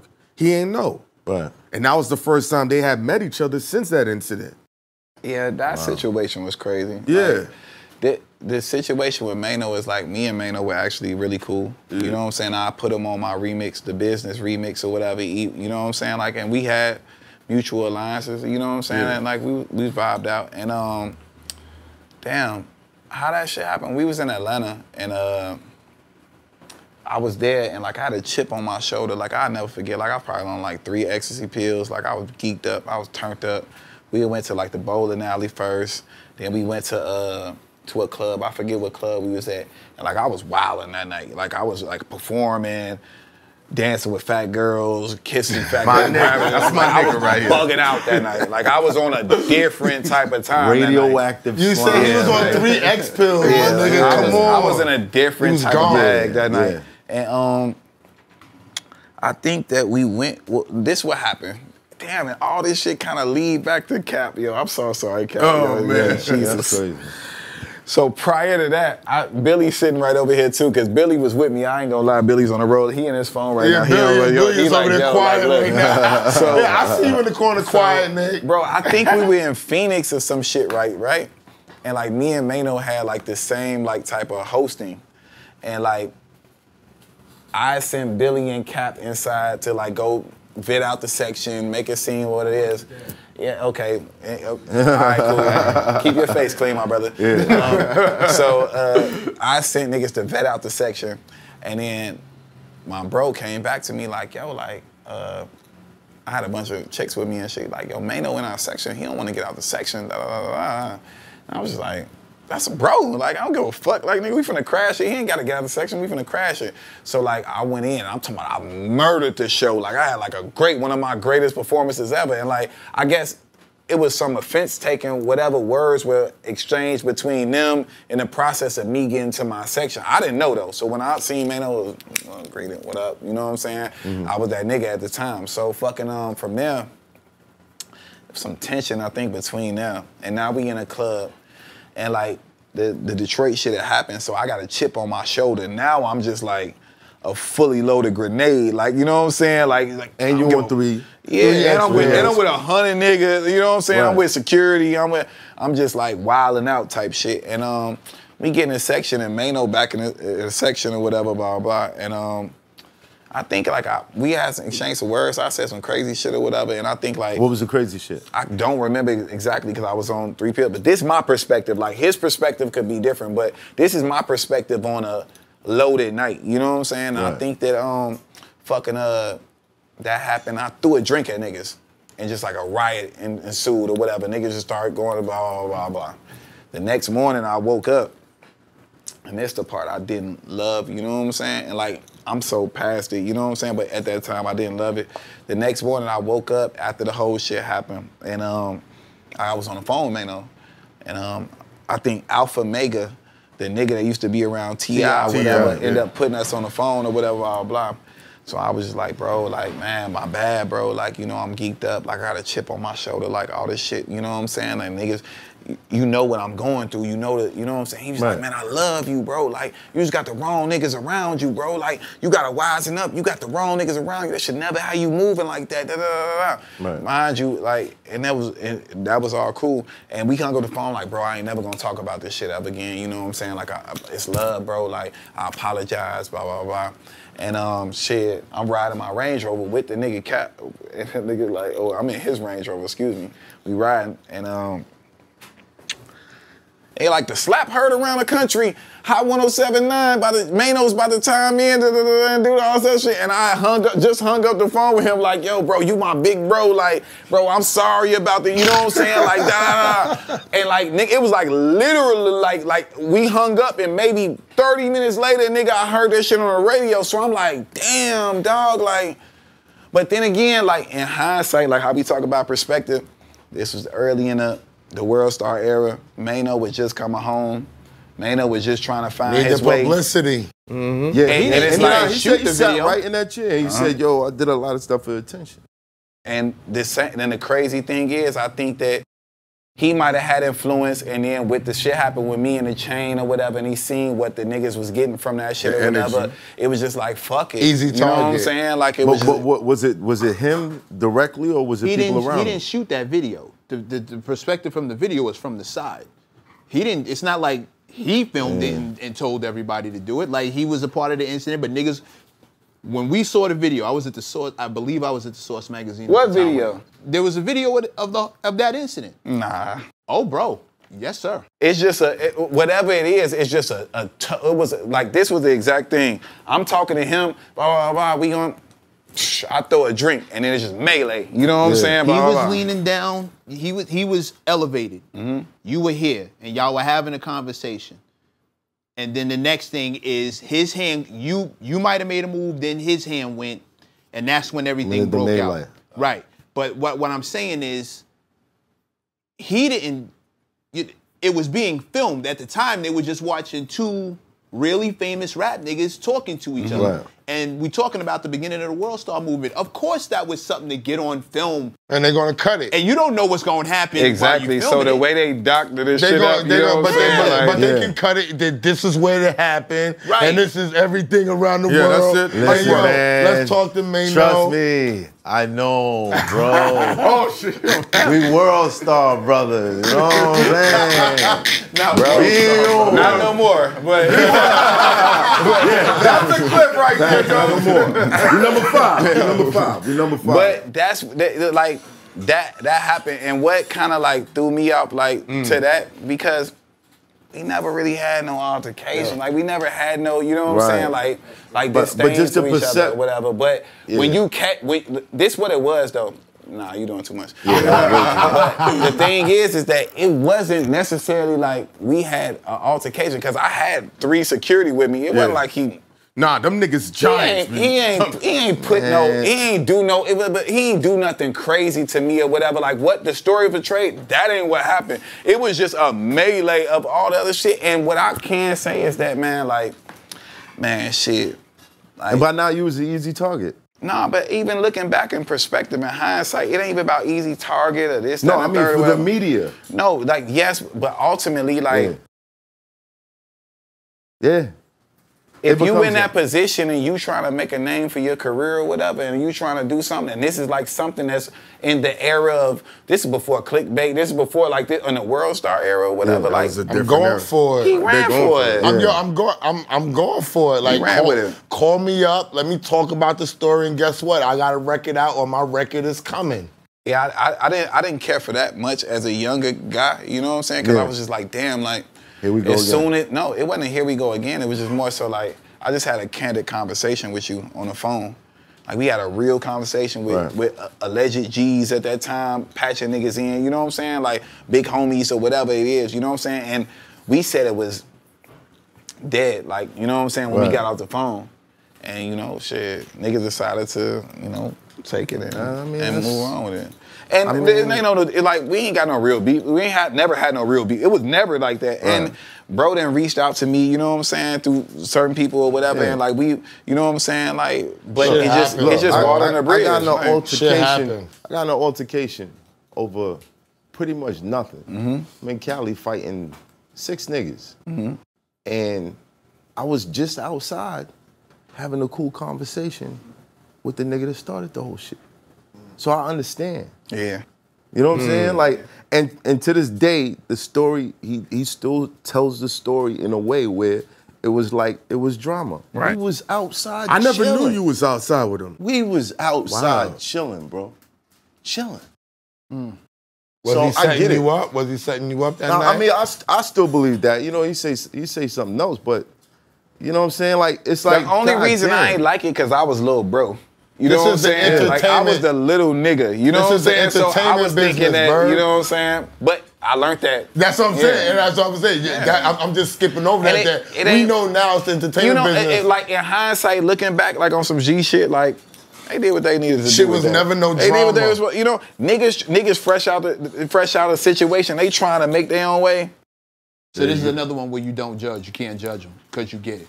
Yeah, because it wasn't like he violent. You know what I'm saying? It wasn't like we had a moment to where it was just like I was just so like, but no, it was just on. It was on some like some he fresh was shit. wilding. You know He what threw I'm a saying? drink on Yeah, niggas. like, That shit went the wrong way. If I Yeah, he never admits provoked it. that, if I never threw that drink, then It none wouldn't of have none of happened. that shit. Yeah. And I'm sure, you know what I'm saying? Yeah. And he don't have to respond to this. We don't got to do nothing like that or whatever. This ain't no open door, you know what I'm saying? To me, this is my perspective, his perspective, it could be what it is, but at the same token, this is 20 years later. Ago. Right. Yeah. Like this is this is 2007, 2008. Right. We've grown and matured so much, you know what I'm saying? Right. Like, and that's why we able to talk about this shit. But I'm just a person that's so transparent that I want to lay everything flat for people to be able to look at my shit and learn from it, take it as inspiration, see where I fucked up, and be able to use my story as a testimony, for real, for real. That's dope. I can't clap. I got a drink in my hand. Slap the chair. But I still want to know from this point, because he's Berg, right? And everybody's dragging his name. Okay. When you go home and this bullshit's going on, what's the transition? What's your mind like? Like, what's your mind like? I'm here now, and I still want to go here later. What's the plan? What's the feeling? But in that era, well, I was still like, I'm filthy rich, you know what I'm saying? So it wasn't like, it's not like you go home and you go like back to the P's or some shit like that. And it's like womp, womp, womp. Like, nigga, I go to a fucking mansion with a bitch, you know what I'm saying? And holding me down and this, that, and the third. And I'm still living the high life because my records are still at a high plateau or whatever. I think that the initial change kind of happened when shit kind of like started to slow down and I started to realize that my overhead was 50 grand a month and this, that, and the third or whatever. And I'm looking, I'm taking care of niggas and I'm doing all this type of stuff. And like, I was just like, yo, I gotta pivot. Like, I gotta realize like how to take this shit another direction. What were the changes that you made? I ain't gonna lie, I don't think it was nothing that God made the change for me. Like this guy named Brian McKinney who played for the Minnesota Vikings or whatever. BK? Yeah, B-Mac, you know what I'm saying? Like, he had hit me. And he was like, man, I heard you write and produce records and this, that, and the third, and shit, I'm starting my label, you know what I'm saying? I want you to move to Miami and work with my artists and this, that, and the third. And like, I was spending like 50 grand a month with niggas living with me, and this nigga talking about he want to pay for me to move to Miami and do all this other shit. So I'm like, I just chuck deuces on niggas. Because it was quiet for me as my career as an artist, because I went through so much stuff, and B-Mac had just embraced me with open arms in a time where it wasn't cool really to be around me and offer me a space. And like, I ain't gonna lie, that nigga was so up, nigga. He was so, I owe a lot to that nigga, you know what I'm saying? People love him, bro. Yo, he was so, everybody loves him, bro. He was so rich to the point that like the nigga just was like, fly down here, flew me down, and just put me in a crib for a year and paid all my bills or whatever. It was like, bro, you ain't gotta worry about nothing. I just paid everything, just work.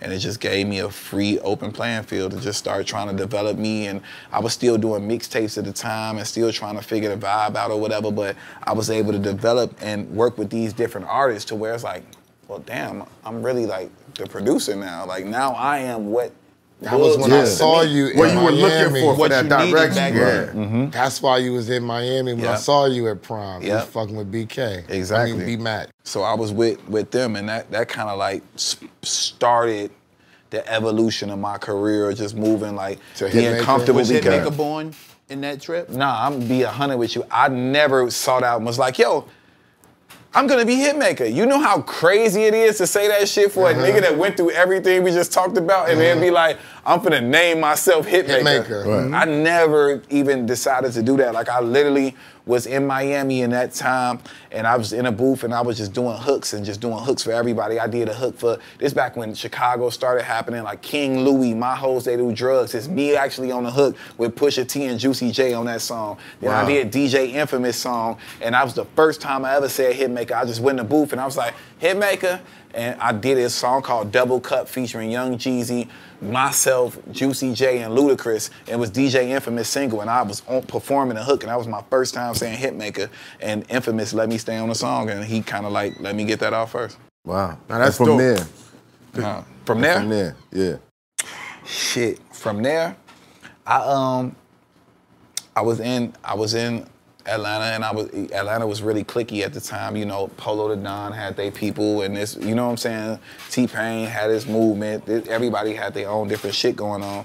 So from there, I kind of, I wrote a record for Tamar Braxton, and I ended up back in LA. And from there, that's how I ended up moving back to LA. And like that kind of like started me really getting in my bag, like, yo, like I'm finna be on this type of shit or whatever.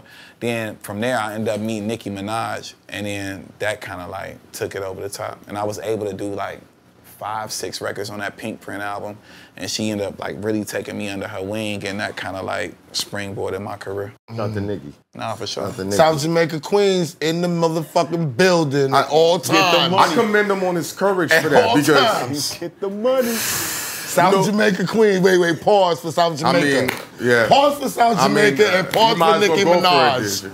Nah, go ahead. Nah, it's over. Nah, Nicki good money though. I love Nicki. So, what happened to Cap? Still, you know, he's still my brother. You know, we don't have a relationship as we once was, but still my brother. Do you regret that? What, our relationship? Yeah, like not being what it is. Hell, bro, my nigga. You know how up I am right now? Like, I know we just went through a bad part of the story. Like, bro, like, that's like light after the motherfucking bullshit. But you know being what I'm that saying? this Like, is the for first real. time that you really breaking down, like, the whole act. Yeah. It took a lot for you to hold that all this time. Yeah, a lot of years. Not really. This shit is regular shit, bro. Hey, We tough apparently, niggas, my bro. nigga, since Nah. 13, nigga, Yo. you different mental. You You tough out of nigga. here. That shit. We tough He don't niggas, read man. comments. He don't care about all It's that not stuff. about that. It's what he's been through from since 13, from the concentration camp to all this shit, being Everything. on world. Everything. So for 23 years of your life, it's just been fuckery, high levels, ex passing away. That's one of your mentors, your idols. Yeah. You have no excuse. Have no fucking excuse. Yeah. You got a dream, you out there, you watching this show and you talk about all the shit in front of you. All the shit that this guy went through, you have no fucking excuse. And if you watching my show, you definitely know. And you know what's crazy? Ain't no excuse, bro. There's people that don't know him as Young Berg. Before the interview started, it's like you're like Kobe Bryant #8 and Yeah. Kobe Bryant 24. It's mad niggas that be like, oh, Hitmaker. And it's mad people like, I didn't know Young Berg was Hitmaker. Like, I think that this year kind of like That's dope. evolved Yeah. and people kind of like put it together. You know what I'm saying? Like, Young Some Berg is people didn't know Hitmaker, Titty like- Boy was 2 Chainz. Exactly. Real shit. That's fact. Rebranding. Nah, for sure. Yeah. And I was around for all that Brandon was a shit. motherfucker. But the thing is, man, what I want people to take away from this shit, like, cause when all that shit happened, and then I was just mad resilient, you know what I'm saying? Like, just on a different level. And then from there, it started, then Nicki, then like my whole breakthrough was like Big Sean bounced back. That was my first time I got like a real, I think that record was like 7 times platinum, Super Bowl commercials, all type of shit, no sample, no nothing. That was like my first real big check. That's my first time seeing a royalty. I got like a royalty, it was like $500,000. My dad called me. I'm like, what That's the your fuck, first nigga? time? Yeah, like. Wow. He Like, still manage you? Who, my dad? Yeah. He's my business manager for sure. Yeah. Like, Okay. My dad is, my dad is a multi-millionaire. I'm just shit, curious. know So what you I'm got saying? We keep the money in the 500,000. family. So like for me to see that, and then from there, to become vice president of A&R at Atlantic Records, sell like 40 million records with them or whatever, to do all this other stuff. It's just to put so many different people on. Like the amount of people that I put on around me in this whole career as Hitmaker, and just like, not even like put on to where it's like, you need to credit me or thank me, but just like my perseverance and my hard work and people just being around me with my hard work has been able to bleed into their lives unconsciously. You know what I'm saying? Like, I could work with a writer or a producer and not even think about that shit, but you in a studio with me, you start taking pictures with me and we start playing some shit and I get a little Instagram story or 2 off, you're gonna get a publishing deal immediately. Like, it's not even think about. Right. Or if you're an artist and you're around me, you're gonna get an artist deal. Like, and it's a reflection of everything that's around me. There's nobody around me that does not have a deal. Can I say something Everybody selfish? has a deal. Uh-huh. How long you in town for? Hey, shit, I'm here, you know what I'm saying, 2 more days. Math. Now we gotta go in the studio. Let's see. There's nobody that ever spends any time around me that has never got a deal or anything, bro. And like, you gotta think right now, look at this shit, bro. Like, I'm sitting here with my brother Neek Bucks, one of the best out of Harlem. Like, you know what I'm saying? This man is Been fucking killing. amazing. It's my brother. And then not only that, like, look at radio right now. Like, 13 songs out of 50 are mine. Can we run down the list? I mean, I'm already in my bag, but you know what I'm saying? Keep going. My single, Tink single, Megan Thee Stallion Plan B, fucking Lakia, Mind Your Business, Aaron Ray. Like, it's just multiple. Like, I don't even want to, like, you know what I'm saying? Like, Don't brag on these niggas. Nah, Don't brag on Don't these be modest. Nah, I don't want to Don't let them even get you like that. Fuck them. Think about that. So look, this what the real fuckery is though. Like, so like anybody that's ever dissed me or like played with me, they want a record. Right now. Don't you just love that? Not really. I ain't getting off on that. No, not, but just the fact that I turned it around. Yeah. To me, it's more so like, man, I can inspire the next nigga. It might be somebody that want to, like y'all said, want to kill theyself. Like, nigga, I ain't never felt like that. They're watching this so shit the right shit now. that I've been through, like, I ain't never touched that type of level. It's somebody that want to give it all up for this shit. Right. But they able to see me right now and be like, what? Like, hell no. And they could be bigger than me. Like I just said, like, bro, like in the last 6 years, like, I'm 100 million sold and 10 billion streams. I don't even know, like, you know, like I'm so foot on the gas that I don't even know, like, the plaque bigger than me. Like, you know what I'm saying? And it's just continuing to roll on and roll on and roll on. Like, even with me being Atlantic for 4 years, even my executive career, now being at Empire, look at the stuff that I did with Empire. When I left Atlantic, people thought that, man, like, I don't know if this gonna keep continuing work, because at Atlantic, I did A Boogie, Look Back at It, Meek Mill, Dangerous. I did all these different records or whatever. And then I go from there to fucking Empire, and shit. My first song was Baddest by by Young Blue featuring Chris Brown and 2 Chainz. One of the biggest radio records of the last 12 months. Is a reoccurring record. I don't know if y'all know, but you pray for your record to be called a reoccurring record. Yeah. So Why? they're not even trying to spend money they're on gonna- it, they're gonna but just it's going to keep- they're gonna keep spending it on radio. No money being spent. No, it goes into ads. It's a recurring. It's forever. It goes into ads. Exactly. No matter what, There's a list it. of records that radios just keep in rotation. Then from there, I did all Tink Project. Tink Project about to She drop. out right You know now. what I'm saying? She about to drop next week on the 19th. She's the biggest fucking independent female artist. Like, she's getting more money and she's bigger than the biggest. You know what I'm saying? Right. That She we from look at Chicago her too, and- right? Chicago. Then I was able to keep my hands in a bunch of different shit. I was able to collaborate and do the Fireboy record, Peru with Ed Sheeran and all this other stuff. Like, bro, this shit is easy work. And not only that, I'm more excited than anything about Neek Bucks. He just got his new situation. We about to drop his project. Big features. 2 Chainz, Wiz Khalifa, Tink, all these different people on my dog. My dog from 1 block away from here. And this nigga been working a long time. Facts. I remember me and Clue did a slide mixtape on the app on shit, and we featured him on that shit. yeah. When I met him, he was doing That the joint with Steve Stout. Yeah. How'd that work? Because he was just in the news. Who that? Steve? Yeah. Oh. 'Cause they say he was taking all this money from the United. Oh, no. I had a good time at United Masters. Oh, you ain't getting no money taken from you? 'Cause that shit was. Let's not big- put I that out actually there. made Oh money. no, it was out there. The story. Yeah. Nah, No, I it's out there. actually made It's Like, out like there. he kept like 7 to 10 million or some shit like that. So you ain't But get. listen, Stout is Nah, a I actually legend. made money. They I don't. was They happy. can't pay the legends enough. Okay. Got it. So even if he got 7 to 10 million, it wasn't gonna go to somebody's budget that was gonna make them a star. You know what I'm saying? I don't foresee him doing that, but they're gonna carve their money out, my dude. You gotta understand that. Nick a rap. Nah, Steve and them did right by me, though. Now, Sure. Big is not mic'd up. But I gotta ask this question. Do you give any of this, like, credit it to God? Me? Yeah. No, my whole career is God-based. Like, I mean, it's God and hard work. Like, if I didn't have God, put God first or work hard, then I wouldn't really be on nothing. Like, for real, you gotta think about it like, shit, to make it through that, to make it through these type of adversities or whatever, to be on top right now, standing, like, I don't know, like I ain't even trying to, like, hold y'all up. Like, these niggas is not getting the type of, you know what I'm saying, Right. favor. They don't have the type of God favor that God has on my life right now. Like, and that's what people were jealous of. And maybe, like, if you a hater, like, because I'm spreading all positive energy. Right. So if you sitting back and you watching and you have any disdain on me, you just jealous of God's favor. It's God's favor they paying me $75,000 a record. It's God's favor that I got a song deal with every major record company in the music business right now. It's God's favor, but I don't think that you get to God's favor without going through the trials and tribulations, my brother. And that's something you touched on earlier that I wanted to circle back on. You said it so smooth it came and went, but you alluded to the sacrifices that it took to get to where you are for now. sure. And you said something real key. You said, I've sacrificed my whole life. I don't have a wife.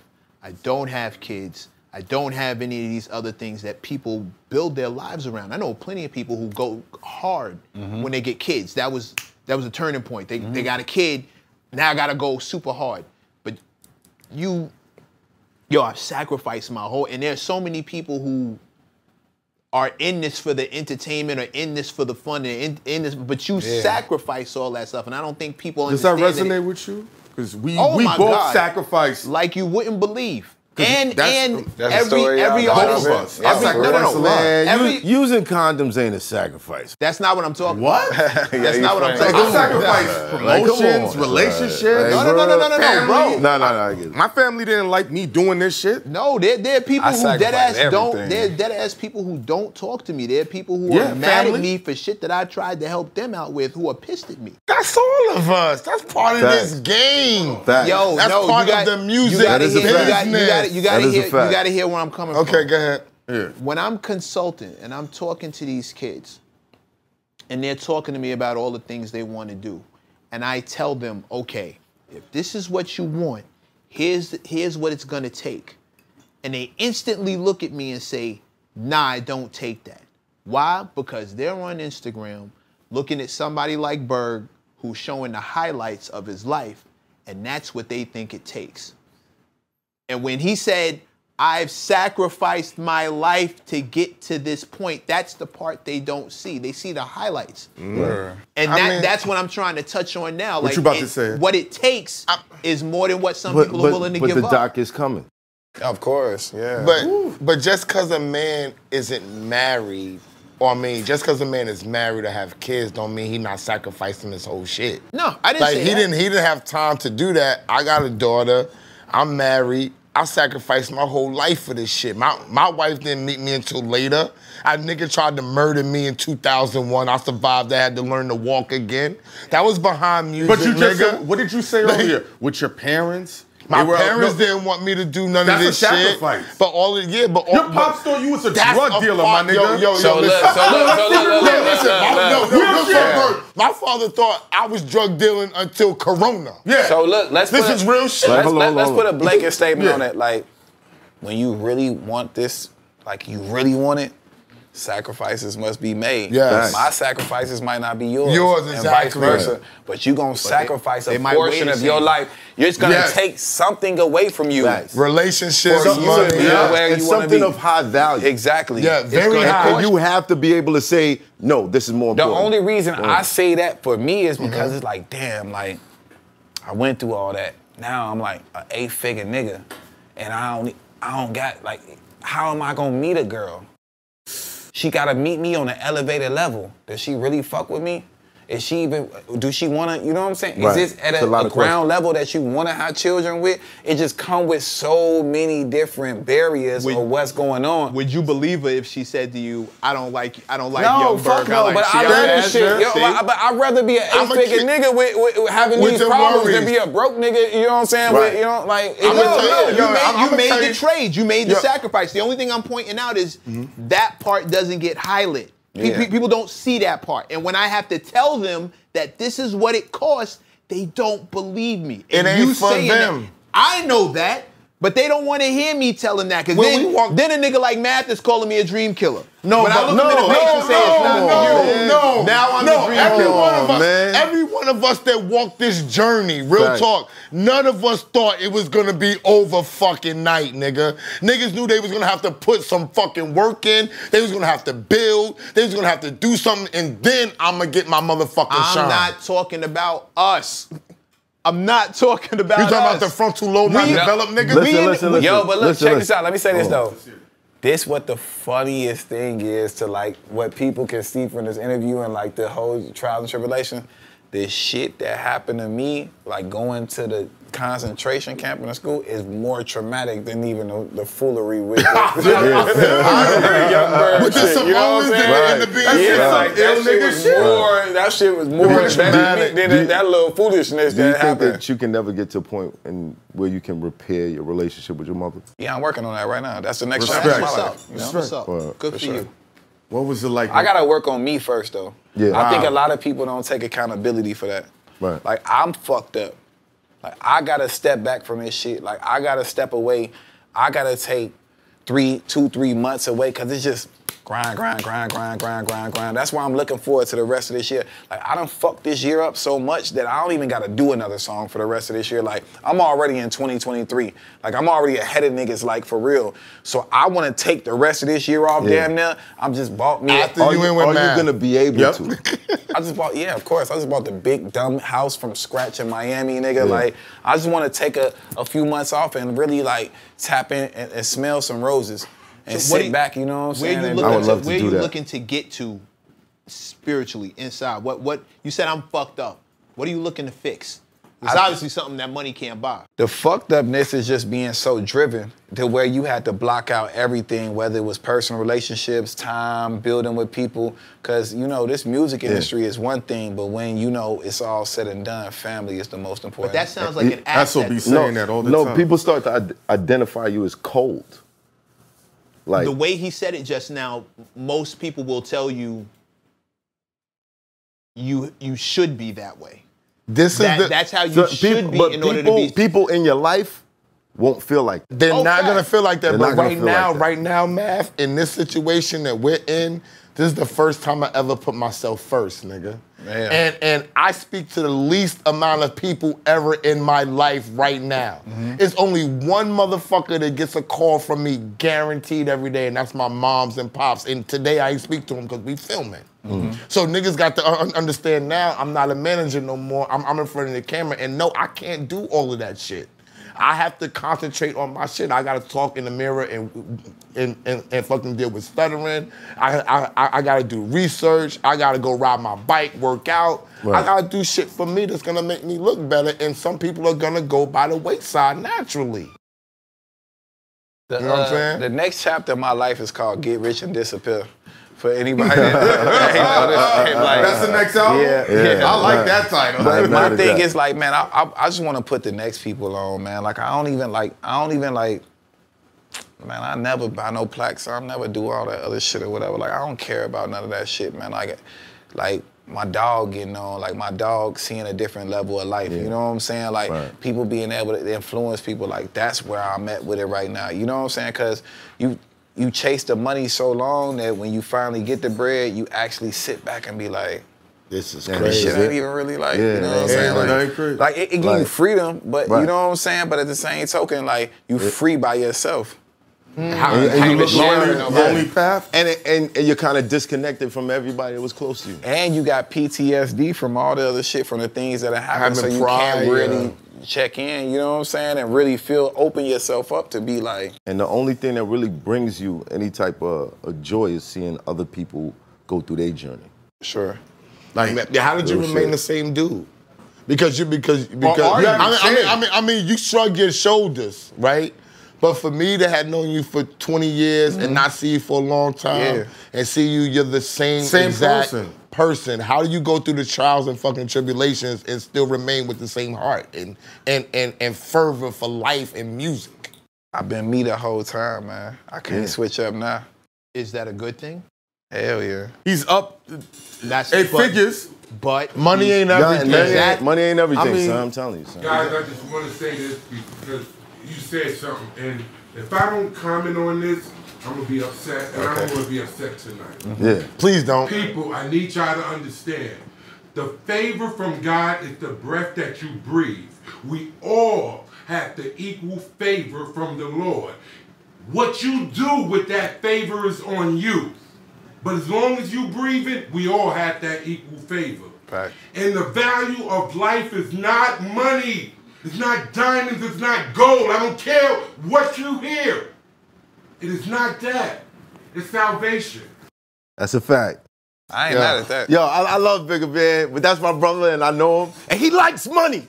He likes money. He likes money. But Don't man, get he it likes fucked up. money. Don't get it fucked up. There's a 6 outside. Crazy. Guaranteed is With the run flats. the 750's outside. It's outside. It's outside. With the run flats. And, So anyway. and his wife gets moist when he looks at her like this. Found him crying. You know what I mean? Berg like, what just happened? I missed that episode. You missed that episode? All right, for the people that do this, Right. what are you using when you go in the studio? Well, in my earlier days, I started out programming like on FL and all that other stuff or Fruity whatever. Loops. Yeah, but now like I've took it up to like a different level to where like I'm more so like, Logic? nah, I don't program beats. I'm like Quincy Jones of this era, Puff Gotcha. Daddy of this era.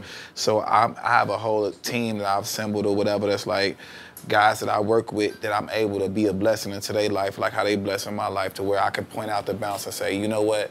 As far as like I really ushered in all this shit. Like you see how like I went on a Breakfast Club like 3 years ago. I'm like, yo, I'm about to be the Puff Daddy of this generation. Watch, I'm about to flip every song that I grew up on 106 and Park, and it's gonna be a motherfucking hit.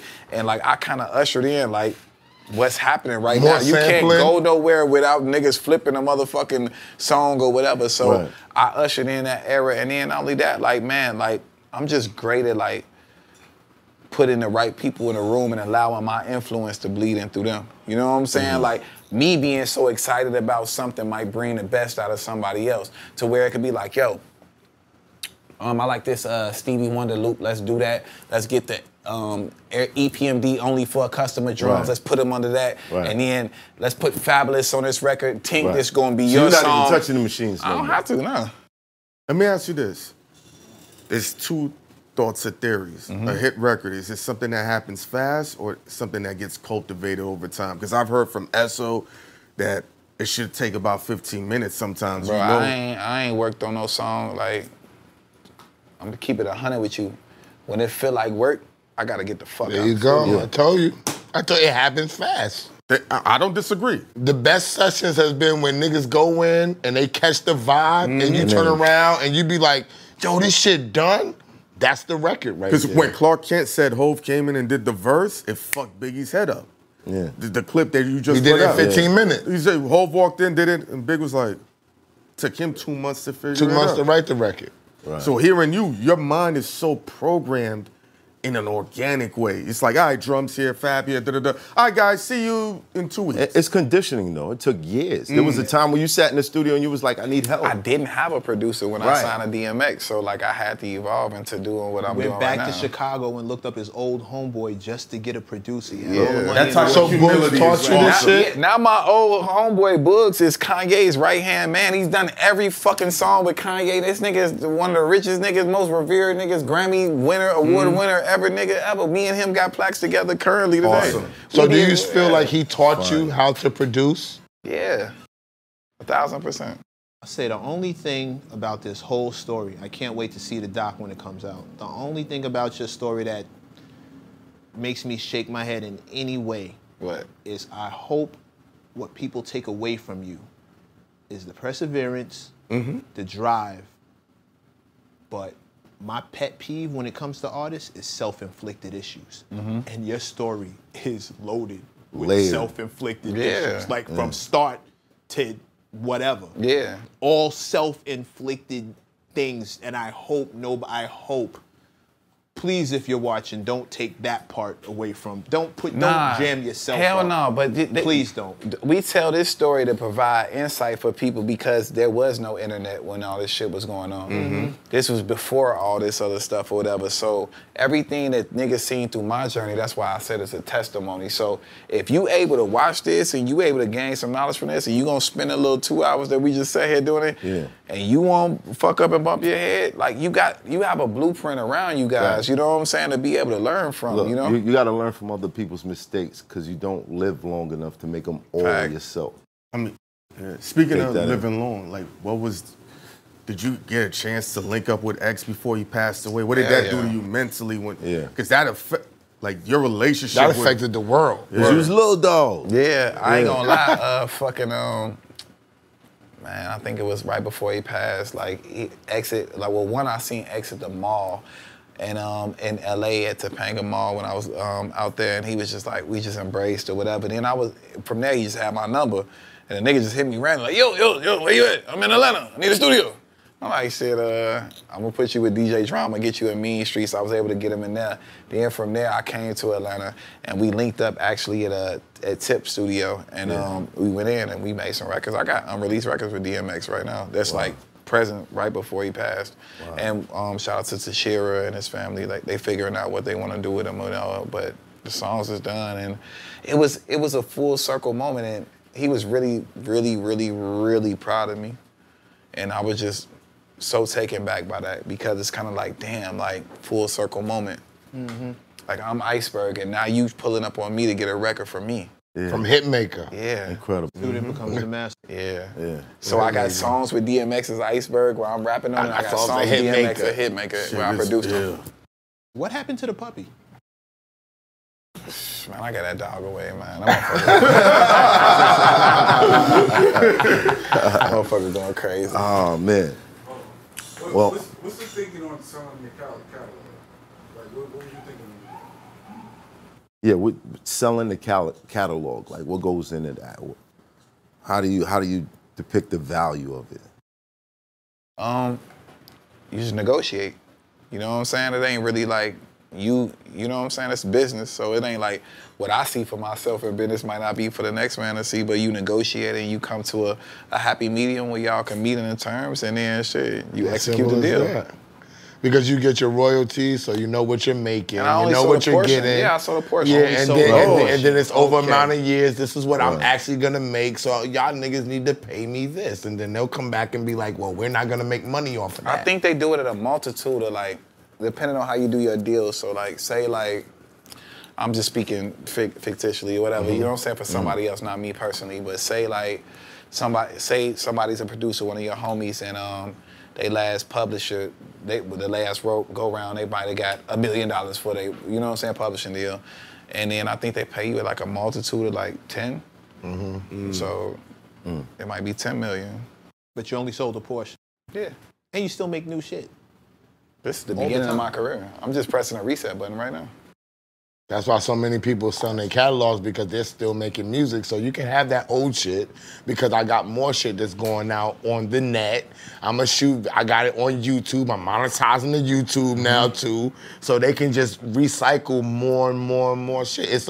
To me, it's a smart play, but everybody wants these young black people to keep their masters and all that. But say your publishing deal, you got 3.5 million, and then somebody say, man, I'm finna drop 40 M's on you.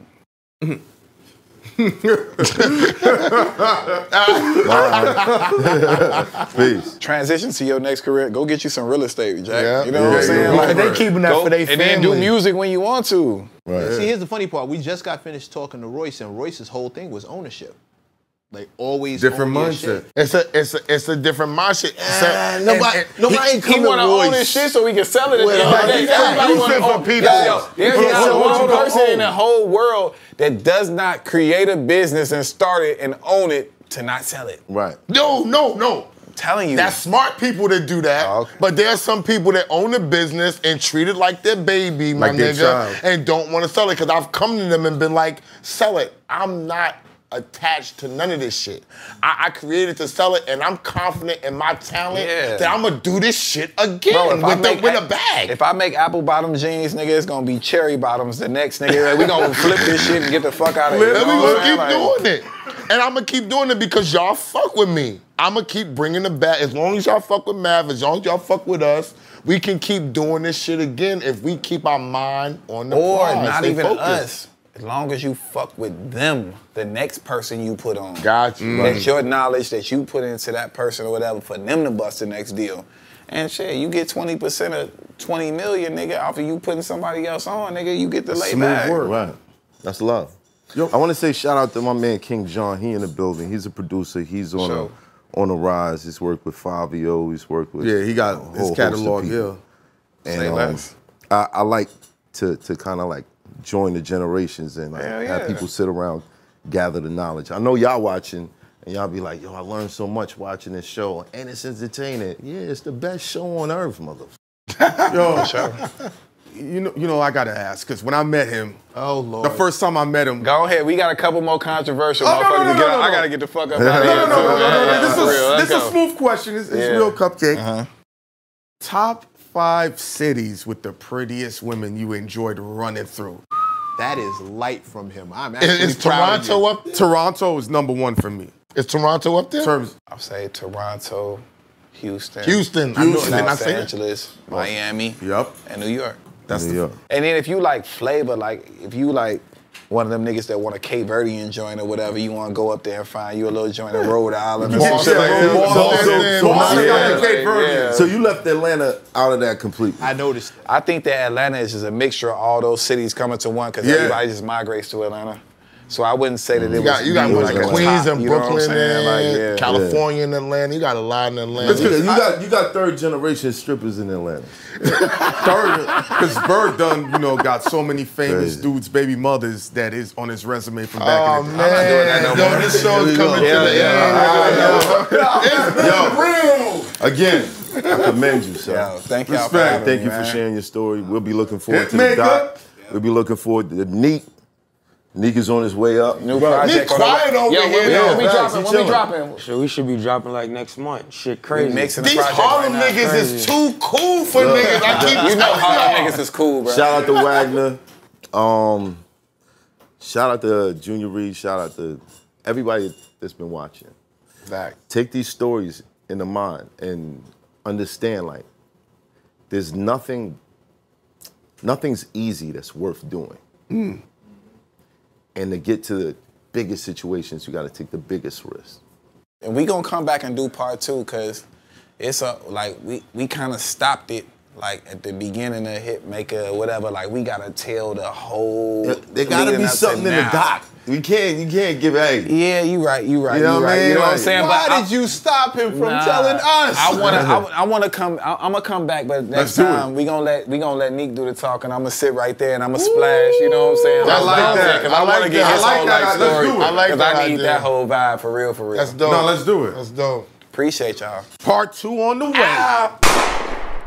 It's hot for trapper turn smack rapper. Only smack rapper that you know is smack rappers. Got bars I can hang with the backpackers. Trap star, I don't hang with the backpackers. I'm in the hood with the work you heard. Making fiends leave earth you heard. Got your baby mama thirst you heard. Feel the flow, nigga, throw it in reverse. This the wave you need to surf you heard.